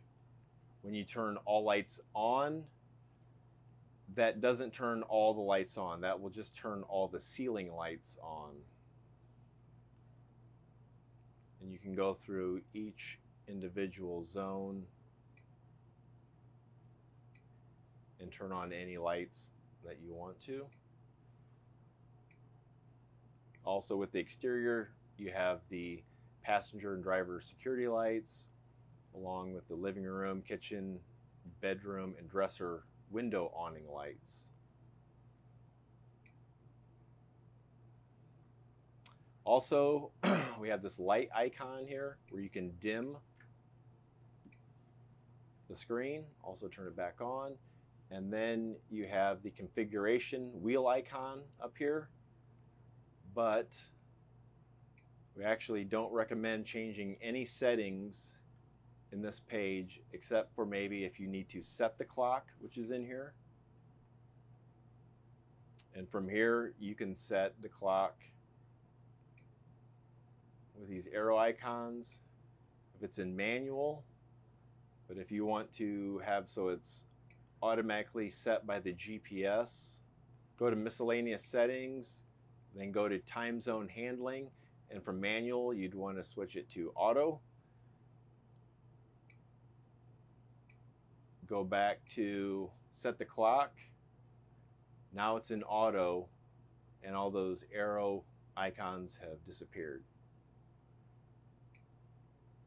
Okay, up here we have another motion sensor enable switch, which enables the courtesy lights out in the coach on the floor.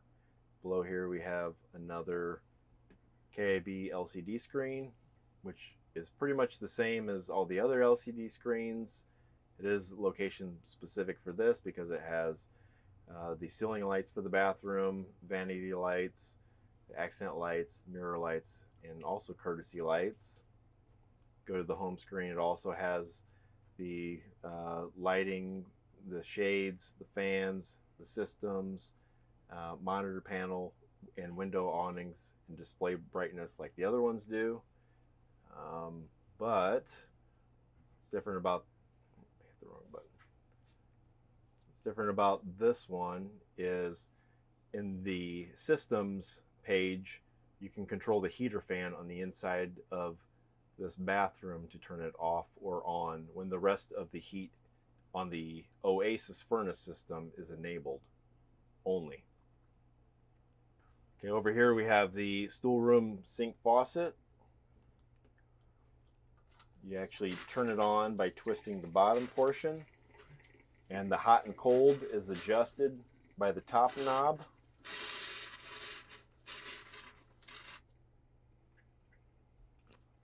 Right now it had winterizing fluid in it since it's pink. Up here is the mirror with the medicine cabinet on the inside. And then another cabinet with a hidden GFI down on the side. Okay, so down here we have some cabinet doors, a drawer, and then also the Dometic touch panel flush for the toilet, which has 2 buttons on it. You have a flush and an add water button on it. You also have 2 modes for the toilet, the water saver and the normal mode. And to switch in between both the water saver and the normal mode, hold down on the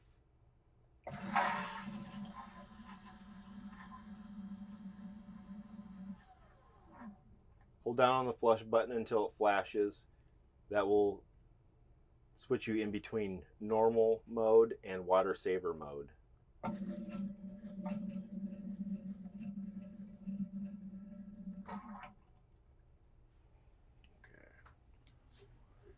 And up here in this cabinet,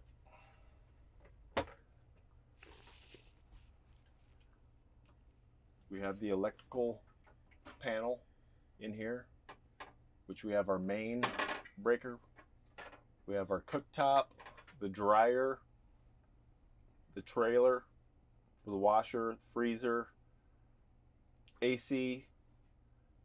We have water heater, rear air AC, other water heater, which would be in the Oasis. We have a floor heat breaker, inverter, fireplace, second inverter, engine block heater, dishwasher, floor heat, and the pressure washer. And then these two sub panels each go to one of the inverters. This would be inverter 1, which has the first breaker would be the main, second would be the microwave, front air, driver's side slide out, and the passenger side slide out. And inverter 2 sub panel, you have a 30 amp main breaker, and then the refrigerator, mid air, the bed bath basement circuit, coffee maker, and the beverage center is all on inverter 2. Over here we have the floor heat GFIs. If you ever lose floor heat, check these first. A lot of times these will trip and then you don't have floor heat. So check these first. These will supply the power to the floor heat. And we also have a fuse panel over here, which has your TV accessories. This panel here explains all the fuses that are on here. You have extra fuses in this fuse panel, and then down here you have 2 resettable fuses for each toilet. If you happen to have a breaker that's tripped, it'll be about halfway up when you come here and look at it. Main thing that you have to do is you have to pull it all the way back down to turn it off, and then push it all the way back to turn it back on. So back here we have the bathroom window. Pull the flap back. You can pull the window back. You have a screen here, and if you don't want a screen, you can push the flap forward and close the screen. To close, push it back, push the flap back over, and locks it into place. Okay, over here we have the bedroom kitchen pocket door. The latch right here. We can close the door. And it latches up at the top. Push it closed. To latch it again. This is where we recommend keeping it for travel.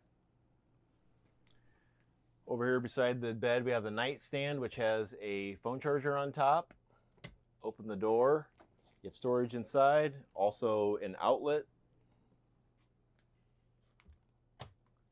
And on both sides of the bed you have a KIB LCD screen, which operates all the lights in the bedroom and over the bed itself.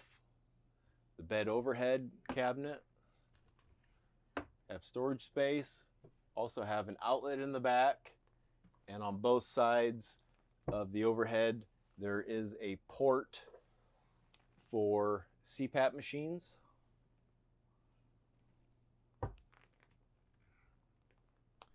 You have the shades behind the bed. The big shade is a motorized shade, and the 2 side blackout shades are manual shades. Pull down to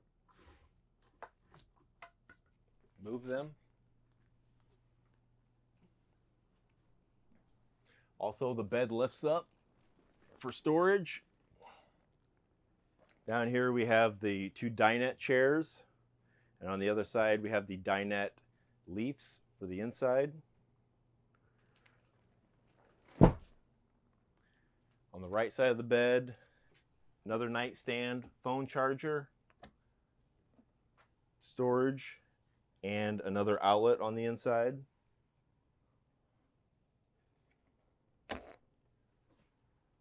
We also have a pocket door from the bathroom to the bedroom. Operates the same way as the other pocket door. Push it closed for travel.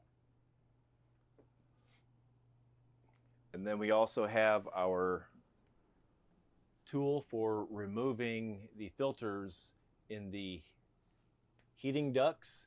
You basically take the tool, go up into the square, pull it down. Oh, there we go. Remove the square. On the back of the square is the filter. It's on there held by Velcro. Take the filter off, clean it out with either compressed air or wash them, but then let them fully dry.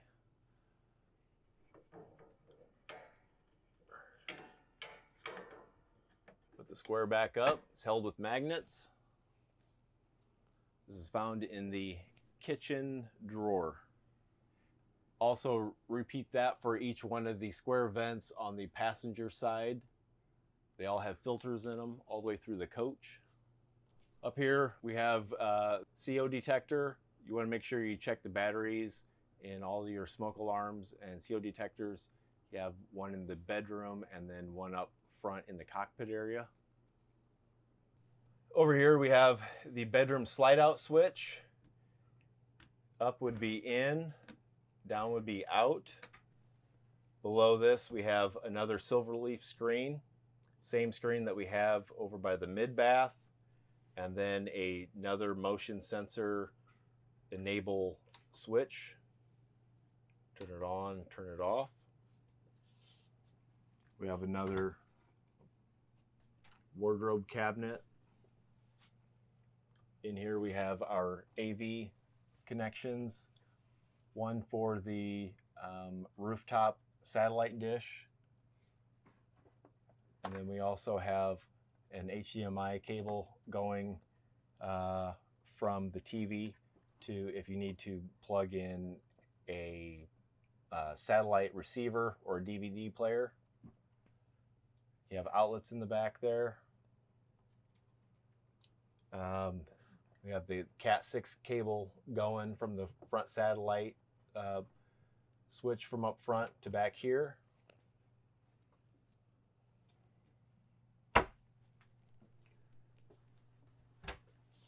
This side we have another wardrobe storage cabinet. We have the TV. More outlets on the countertops.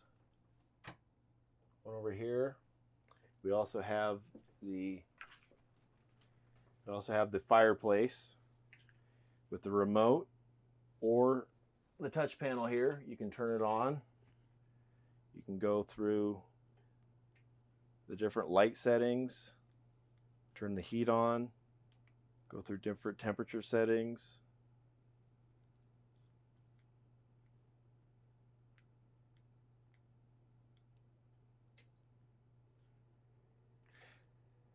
The fireplace also has a safety feature that when the slide out is all the way in, it will cut power to the outlet because it is so close to the bed.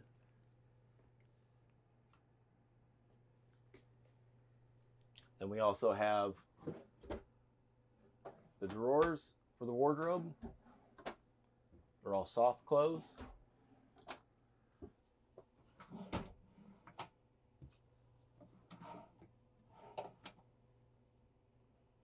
If you need to remove a drawer, there's a little tab on each side. You push the right side down and the left side up and just pull the drawer out. And then to reinstall it, you just put the drawer guides right back in the track and push in. So here we have the rear bath shower. We have several dials here. The bottom one is for switching between the water supply for the shower and recirculating to the aquamizer. And if I go over to the panel over here on the LCD screen and I go to home and I go to Systems, and then I go to Aquamizer. We get a blue light over here, which lets me know that my water is not up to temp yet. So what we would do is turn this dial over to Aquamizer, and what that's going to do is circulate the water through the system back into the freshwater tank. Now, if you're not connected to any city water supply, it's just going to recirculate the water from your tank up here back to your tank. But if you are connected to city water and you use the Aquamizer, it's going to take water from the city supply and put it into go through here and send it into your freshwater tank, which gives you the possibility of overflowing your freshwater tank if you leave this on too long. So once we get up to temperature, this light will turn red, and then you'll instantly have hot water coming out of the shower. So this will be your temperature dial. There's a button on the bottom you push up, and you can turn for hot, turn it the other way for cool. And then these would be the selector between your shower head, which is over here, and the shower wand. Just push in. Up above that would be the selector for the shower head on the different settings coming out of the top of the shower. You have 3 settings. You also have a seat, shower seat, that folds down,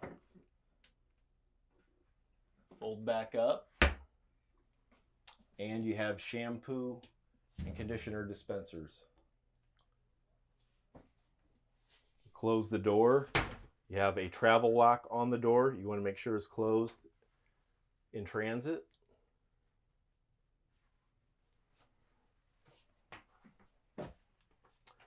Over here we have bathroom cabinet doors. We have storage in here. We also have the AV section part where you have 2 splitter boxes in there, one for the DVD Blu-ray players, the other for the satellite. You have Cat6 cables in there and IR emitters. There's also a storage bin down below here. Lift out this access panel.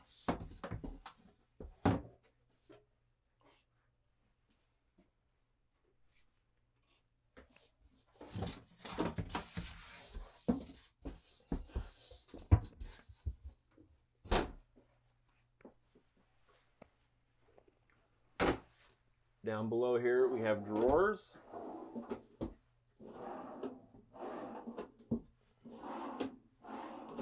The bathroom heat convector, an outlet,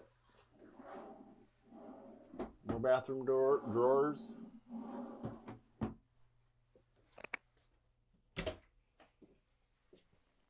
Access to the P-trap and other plumbing lines.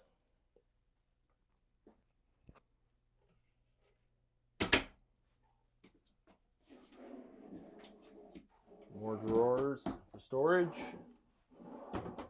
And another outlet.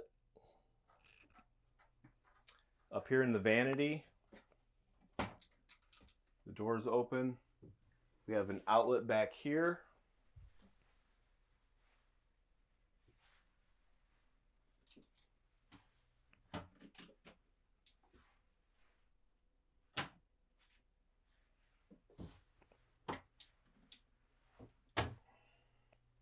And we also have the KIB lighting system control unit back behind this panel.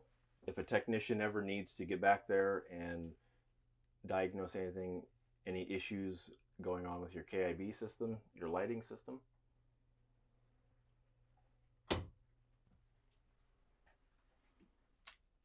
An LCD screen panel, and then also another one of the motion detector courtesy light switches.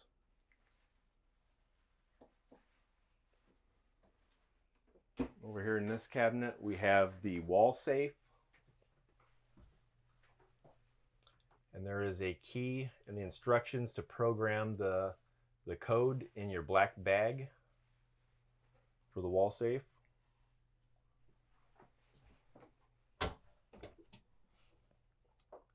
Another storage area. And then back here we have the egress door, which has 2 locks on it. One is a deadbolt lock. We can unlock that, and the other is a handle lock. If we unlock that one, the door opens. You can push it all the way open. It locks into place. Pull the panel off. In case of emergency, pull the strap and let the ladder go down.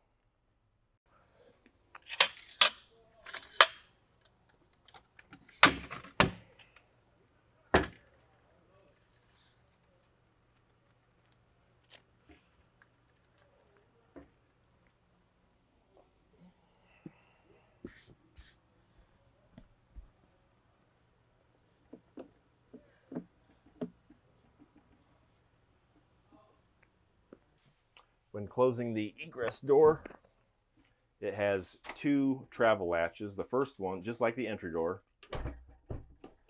first one will close it and keep it closed, but it's not closed all the way. You want to make sure you slam it into the second latch, deadbolt it, and then lock the handle. Down here we have the Dometic touch panel. Operates the same as the mid-bath touch panel.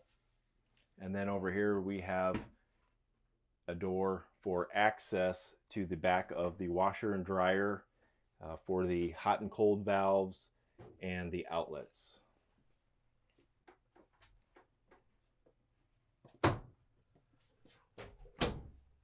Here's the Samsung washer and dryer.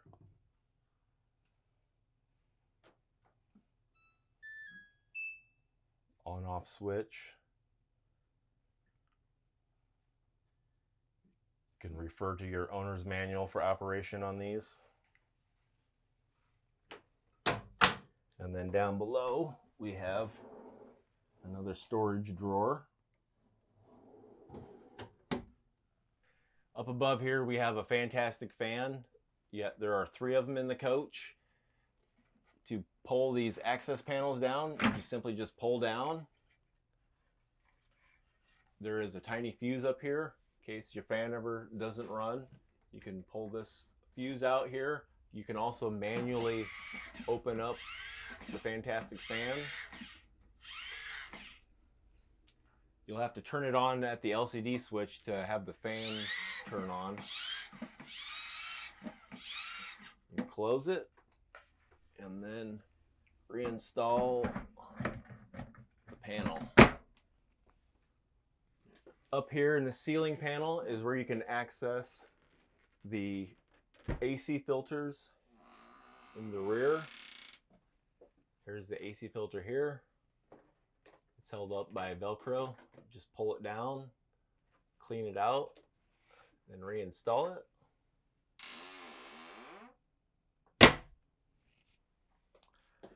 Down here we have the engine access cover. If you ever need to do maintenance on the engine, you have to remove this cover by pulling up these black plugs and then take a 3/8 driver and remove the lags in each one of the plugs and then pull this cover up.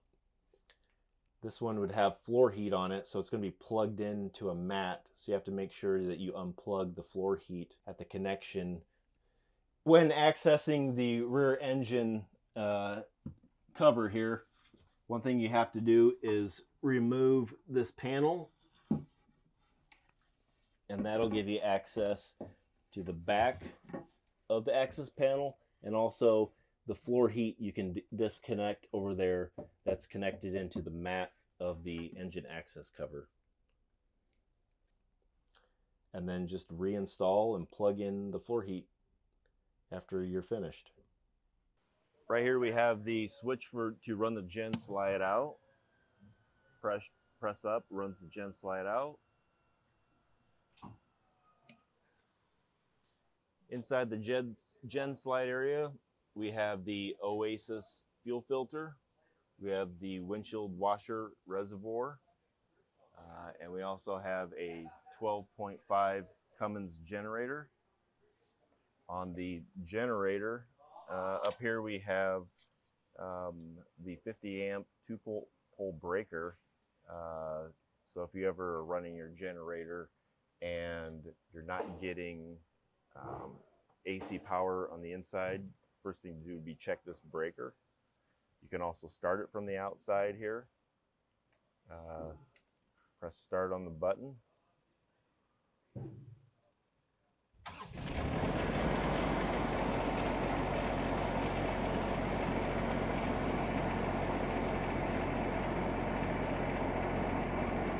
And to stop it, press and stop. Down here we have the hour meter. So right here we have the coolant fill, and also you can check the coolant level through this window here. And then on the side is the access panel to get in to check the oil, the dipstick, and then you have the oil fill. You also have the air filter back here and a fuel filter down there for service.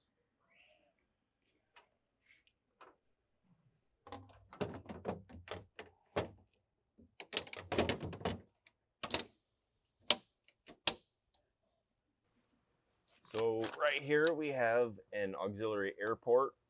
You can plug into the main air system. You also get a yellow hose that can be plugged directly into there if you need air to air up anything.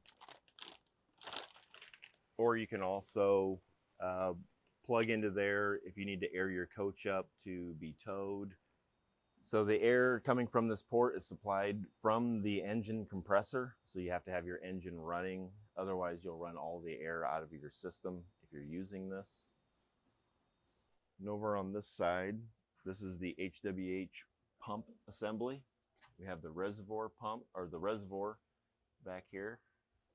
If you need to fill your HWH fluid, the fill cap, take that off. You'd have to run your jacks up and your rooms out to get the correct level. And then as long as the oil level comes to the bottom of this cap,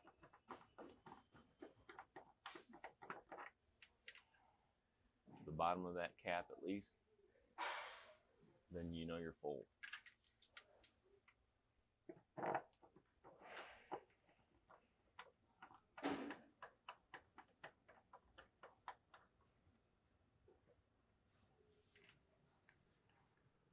Also on both sides in here, there's a drain tube that comes from the gutter. You have the blind spot detection sensor. There's also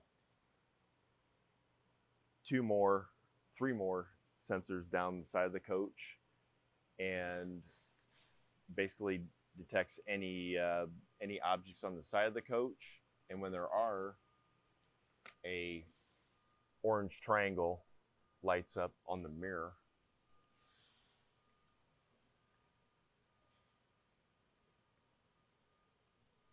When the orange lights go out, basically you know that there's nothing on the side of your coach that it's detecting.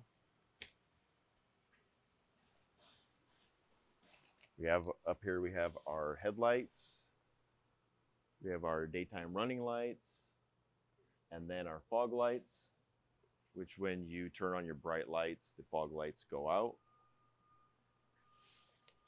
We have the license plate mount here, but you notice it's not in the center because this is where the on-guard collision mitigation sensor is up here. Over here we have the mirror, which if you need to adjust this, there are 3 Allens up here, or 2 Allens. No, there are 3 Allens that you can adjust and toggle the mirror up here to get it where you need to go. You have the blind spot detection triangle on this side also.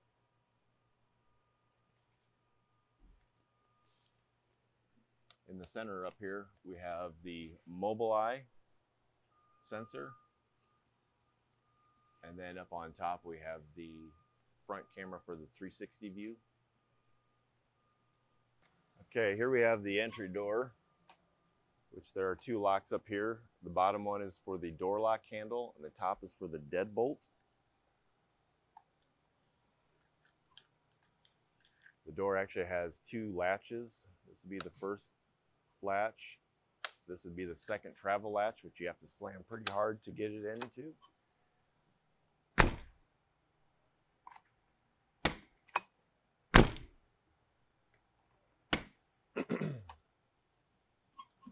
In here is the door handle lock. Push down to lock it. And then up here is the deadbolt. We recommend locking the deadbolt when you're in transit. Keep the door from opening. Also, we have the Trimark grab handle, which has a code.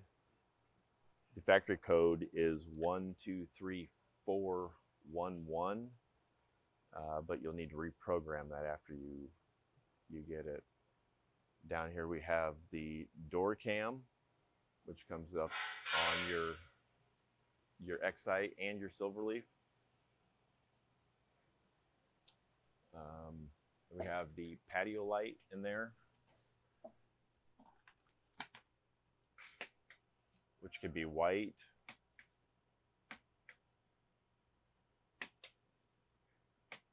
or amber from the switch inside here. Up here we have the HWH entry step. It's a hydraulic step.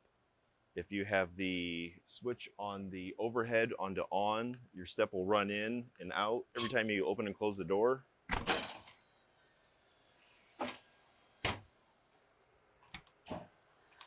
They also have sensors for a shin sensor that will stop.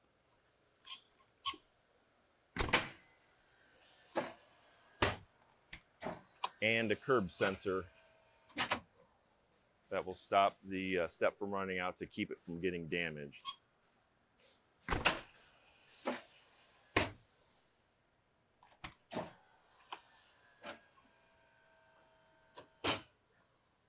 You turn the entry step switch off in the overhead, you can close the door and then the step will stay out. Over here we have the fuel fill. And then we have bay door number 1, passenger side.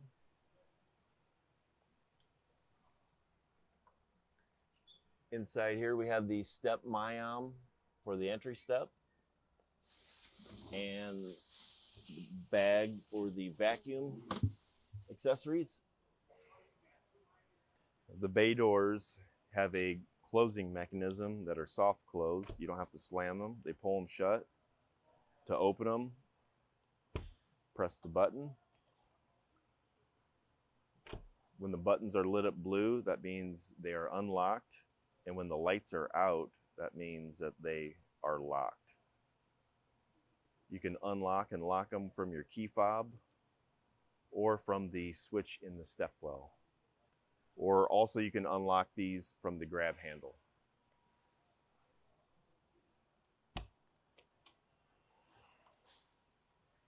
Inside here we have cargo bay tray.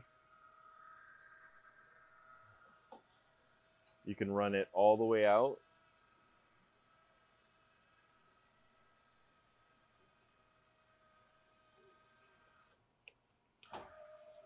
And when you run it all the way in, it won't run any further than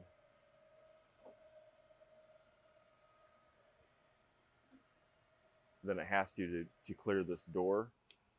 And you can't keep running it that way unless you go over to the other side and run it in. Up here we have the turn screws. In case you have an emergency where you need to run your HWH slide outs in, if they're stuck out. Up here we have the exterior TV.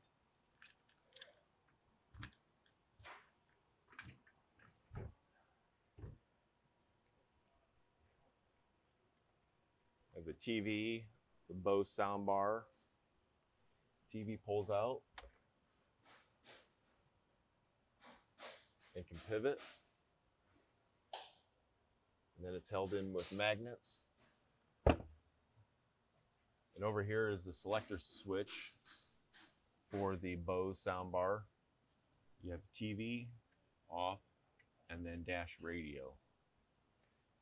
If you're going to listen to the dash radio out here, you have to have the Excite in house mode on the inside.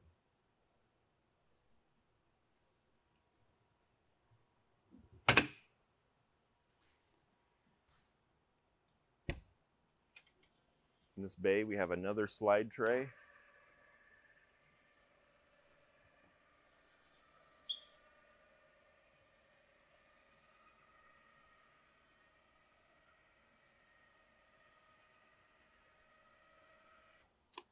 We have extra tile for the bathroom and extra tile for the main floor. This is an awning retract rod in case your front entry door awning is stuck out. There's a hole in the side of the awning that you would put that in to retract the awning.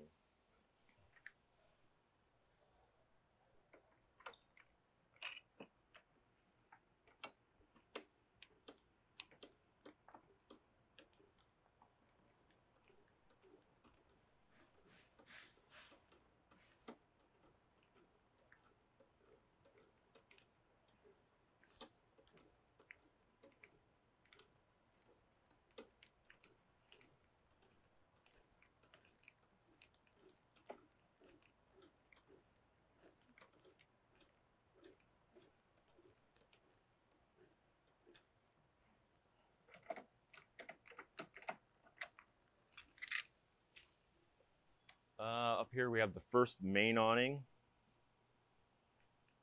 If you go to your remote, go to channel 1, you can run the main awning out. Channel 2 would be the second main awning, the rear.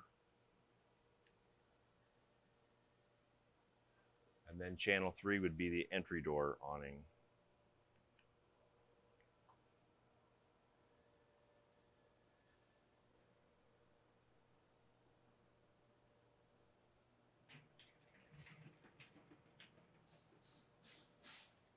They also have lights on the awnings where you can turn it on with the awning switch. If you go to channel 1 and turn the first awning on, we'll go to channel 2 and turn the awning light on. And then also on channel 3, we'll turn the awning light on the main entry awning. The two main patio awnings also have motion sensors on them. They'll run in.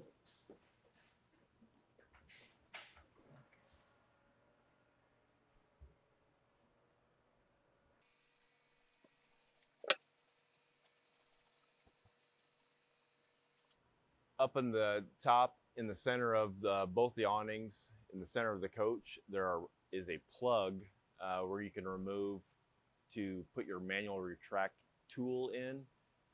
When you put your tool in there, use like a drill or something to spin it. It'll manually retract each one of the awnings.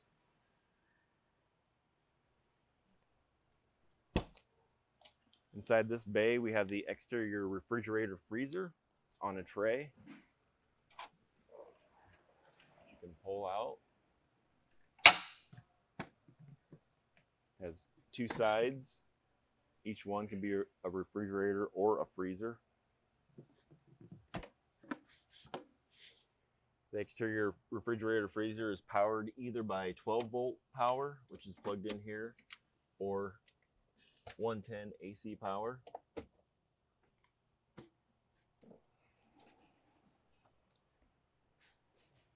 Up here is the display. It gives our temperature readings on each one of the compartments. and you can adjust it going through the different settings on here.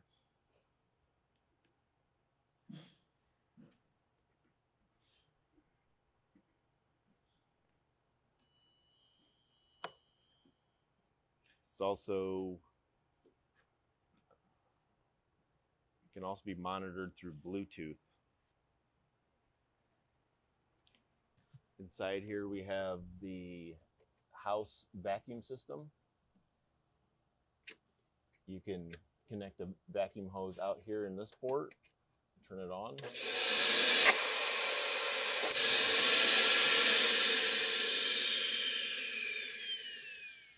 You also change the bag from inside here. Pull the bag out, put a new one in.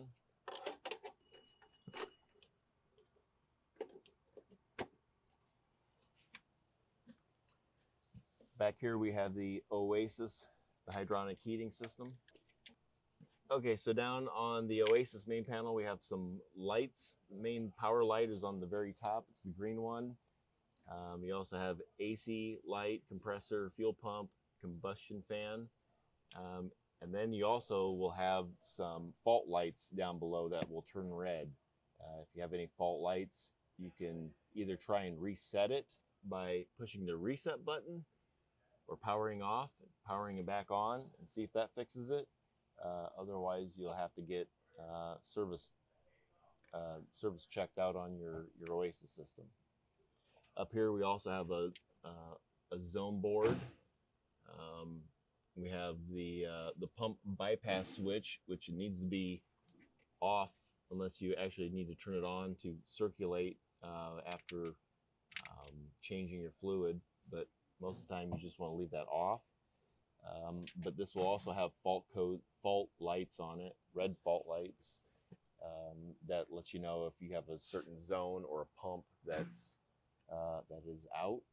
Back inside there's an emergency panel if you needed to run your Oasis system and lost power on the inside. You can connect to this board right here. Also have another outlet here.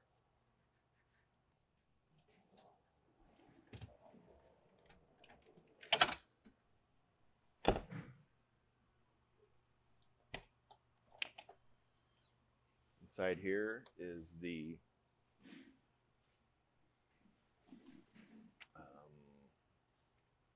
this would be the tool panel bay. On the other side of that would be the fresh tank, the gray tank, and the black tanks.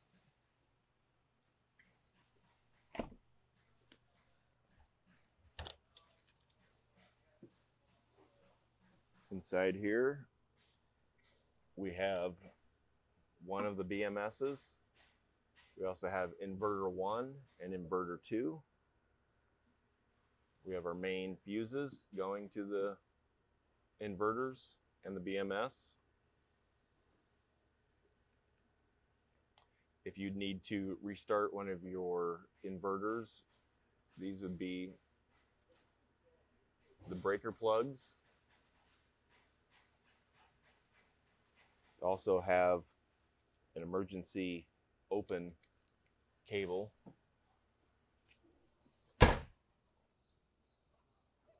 Pull down on the cable. You can open your door if your door locks or your door won't open or unlock.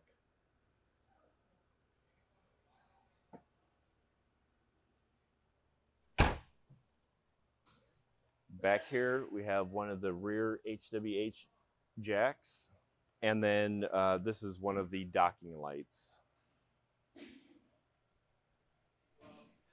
Inside here is the DEF tank. You fill the DEF tank from here. You also have air ports going into the air system of the chassis inside here if you need to fill air from the exterior.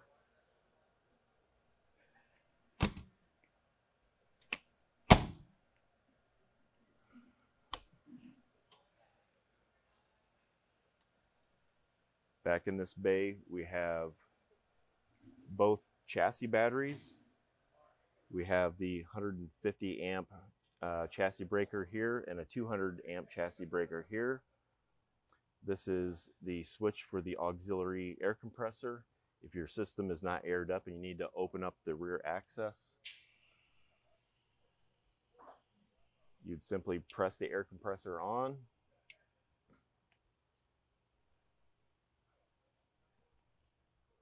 Lowering the switch will close the access door, and the air compressor will automatically shut off. You have your air dryer filter, fuel filter for the chassis. Also, we have a fuse panel inside here for the chassis, and another chassis breaker, or we have a chassis fuse right here. The other thing to note is these two rear doors don't have the soft close mechanism, so you do have to slam these.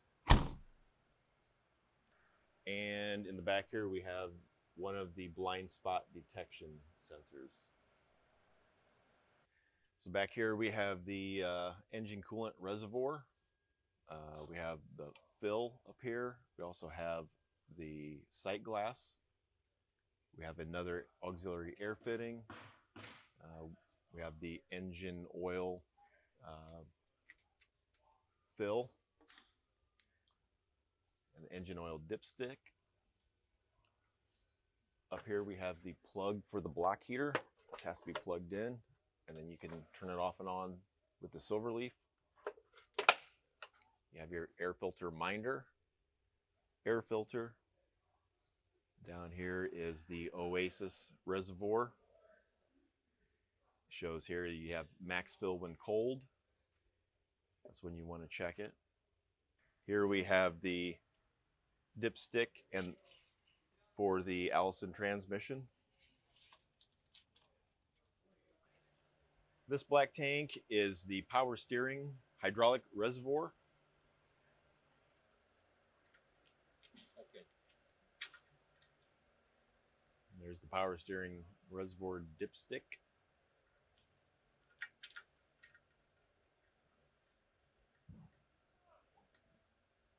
We have the Voyager camera connection, your hitch, and then also the tow vehicle wire connection and the air brake connection.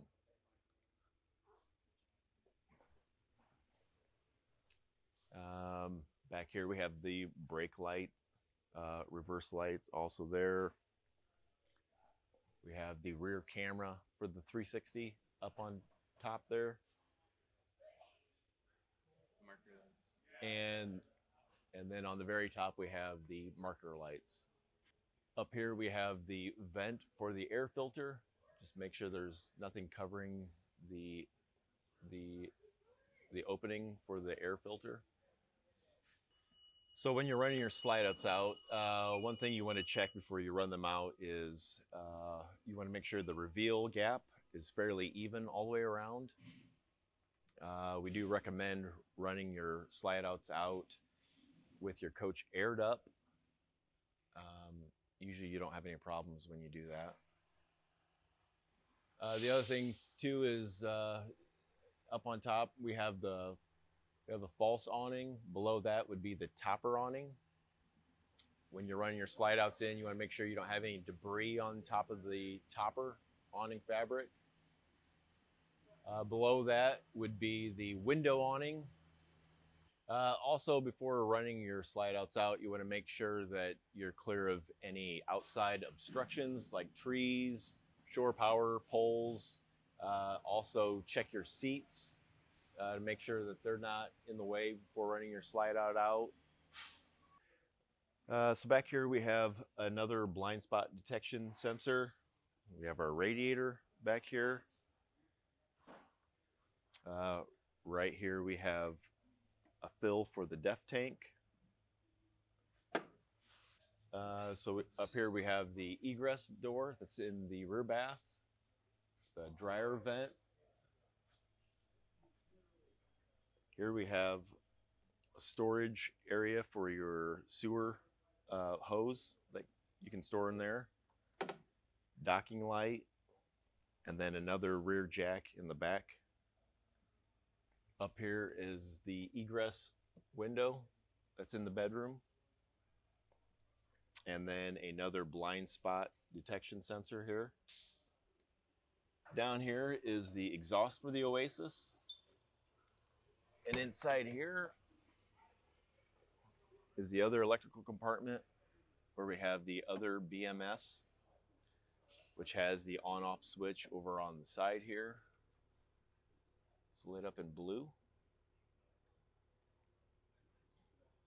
And then we have our main bus bars back here for the positive and negative, the 12-volt system.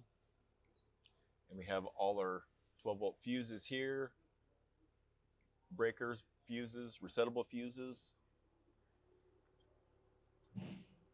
And over here on this side, we have the panel that explains what each fuse goes to and the amperage on them. So if you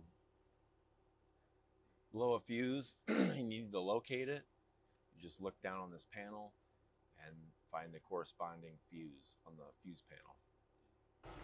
Back here we have the TM1000, which would be the coach management Silverleaf module. And then up here is another KIB fuse panel, which powers your Silverleaf. Also powers your charge bridge. And then back here is one of the lithium ion battery packs for this side.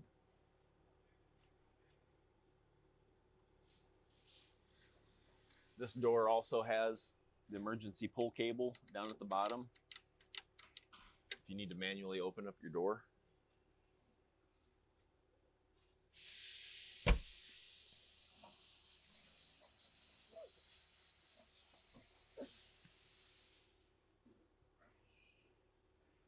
Here we have the water bay. Right here is, we have the exterior shower head. Up here is the valve for the exterior shower, the on-off. If you can turn it on over here from cold to hot. Store it back up here. Inside this panel, we have the gray tank rinse port and the black tank rinse port. We also have the black tank low point drain. If you need to winterize, you'll want to open up the black tank low point and the gray tank low point to drain any of the water that's left in the rinse lines. Here we have the main plumbing cold low point drain and the main hot low point drain. You also need to open these up when you winterize. This is the main house filter. There's a red button on top to release the pressure if you need to take this off. The wrench for this is in the kitchen drawer inside.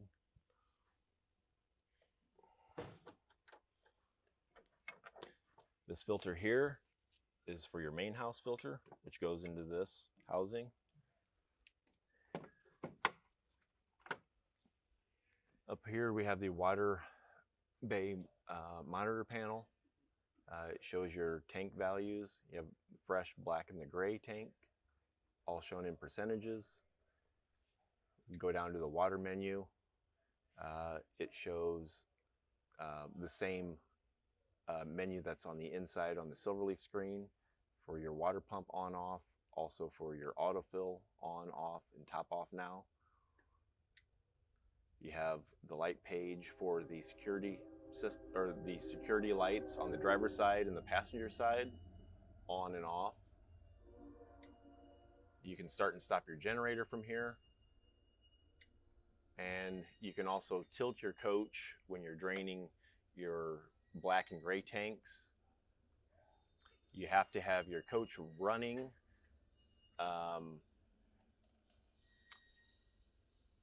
you have to have your coach running for this to work. Also, it only lifts the air system on the passenger side of the coach. You can't be on your jacks when you're running the tilt system. We have the black tank switch that opens the main valve that goes into the macerator. Then we also have the main switch that goes for the gray tank into the macerator. This is the switch for the SaniCon. We have another water tap here, and then this is the valve for filling your freshwater tank. Right now we're on auto tank, auto city supply.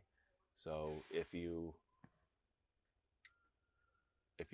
want to autofill your fresh tank, the valve would have to be in this selection.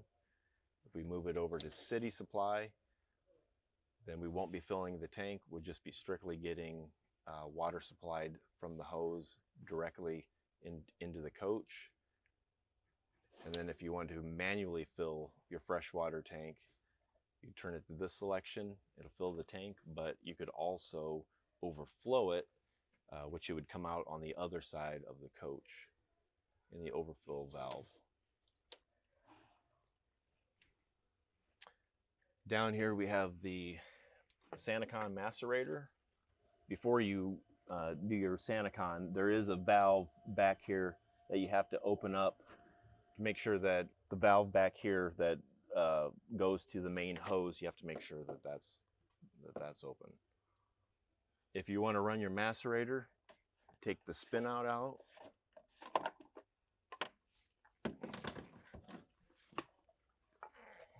Run your hose through here. Donut fills the hole. You take this cap off and put it into the sewer connection. And then you would open up your black tank valve first. Always have the valve open first before you turn on your SaniCon. You never want to run your SaniCon pump dry. So you would open up the valve, turn on your SaniCon, and then after your black tank is emptied, you would want to rinse your black tank through here and rinse your black tank through here. And then after you do your black tank, do your gray tank the same way. Open up here and then rinse. And then over here we have the hose reel.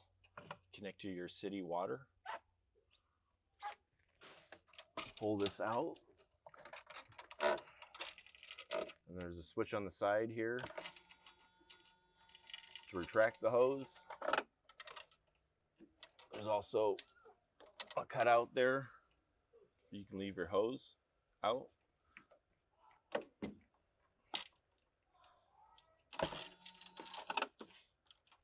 And then inside this panel, we have the cold and the hot mana block.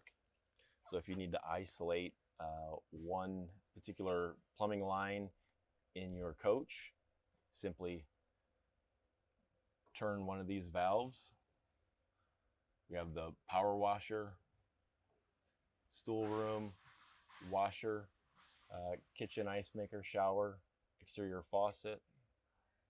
Up here is the paper towel holder for the Seafold paper towels. Take this down.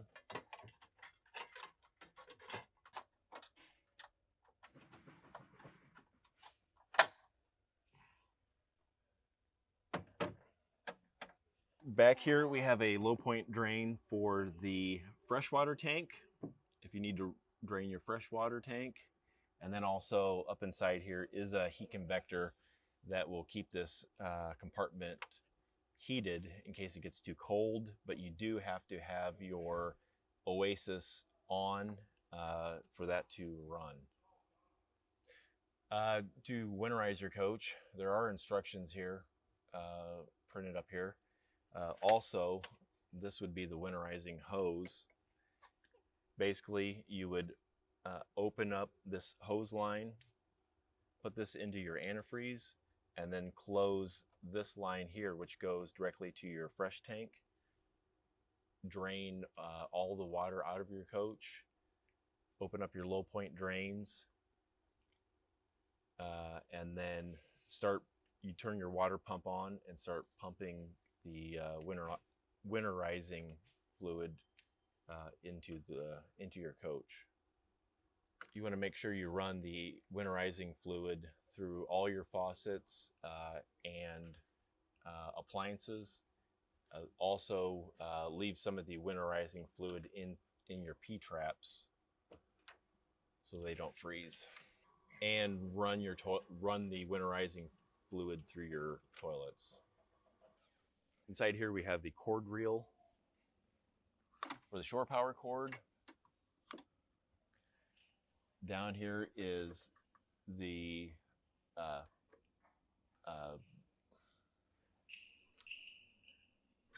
what do you call this? Yeah. Here's the part cable connection. This outlet here is a 30 amp outlet for a stacker trailer. This right here is the transfer switch. Back here we have a couple of Silverleaf modules. We have a TM250, it's the AC power management module, and then the TM229, which is for the tile floor heat. Down here is the monitor for the transfer switch.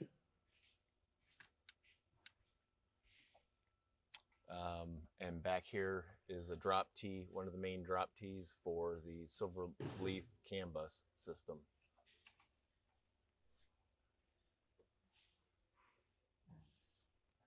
On the cord reel, to run it in and out, you have the switch on the side of the door. You can pull it out and then run it back in. And these two notches, one is for the shore power cord and the other one would be for the 30 amp stacker trailer cord. In here we have we have the other side of the pass-through tray.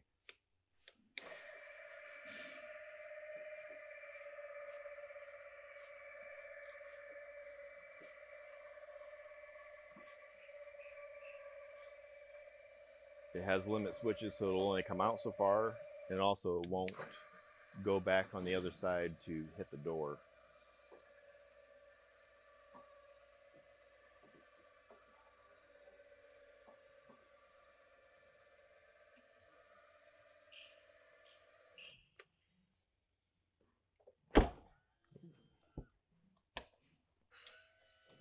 And here's another pass-through tray.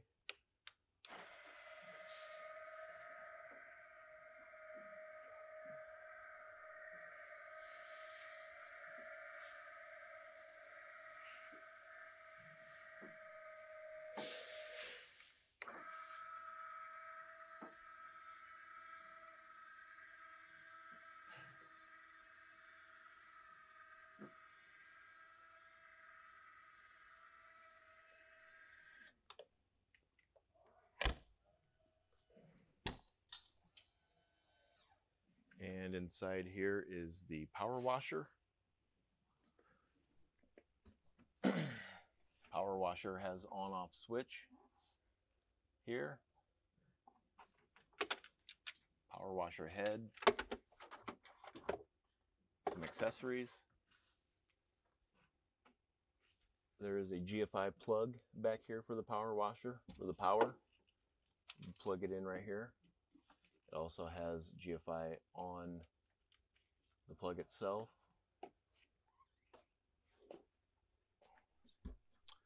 Here we have windshield washer.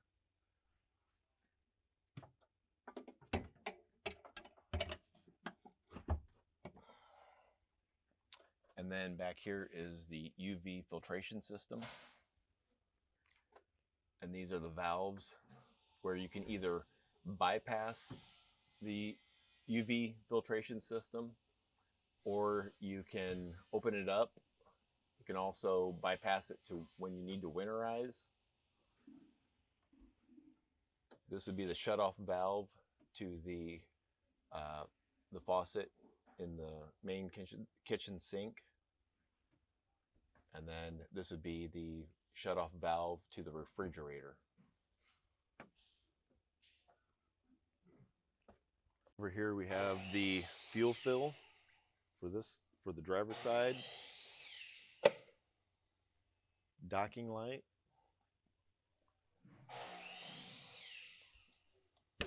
This is the front electrical bay. Inside here we have the main KIB fuse panel for the cockpit area. And this is the Spartan fuse panel, the front fuse panel for the cockpit area. This panel has the switch to run the gen slide in and out.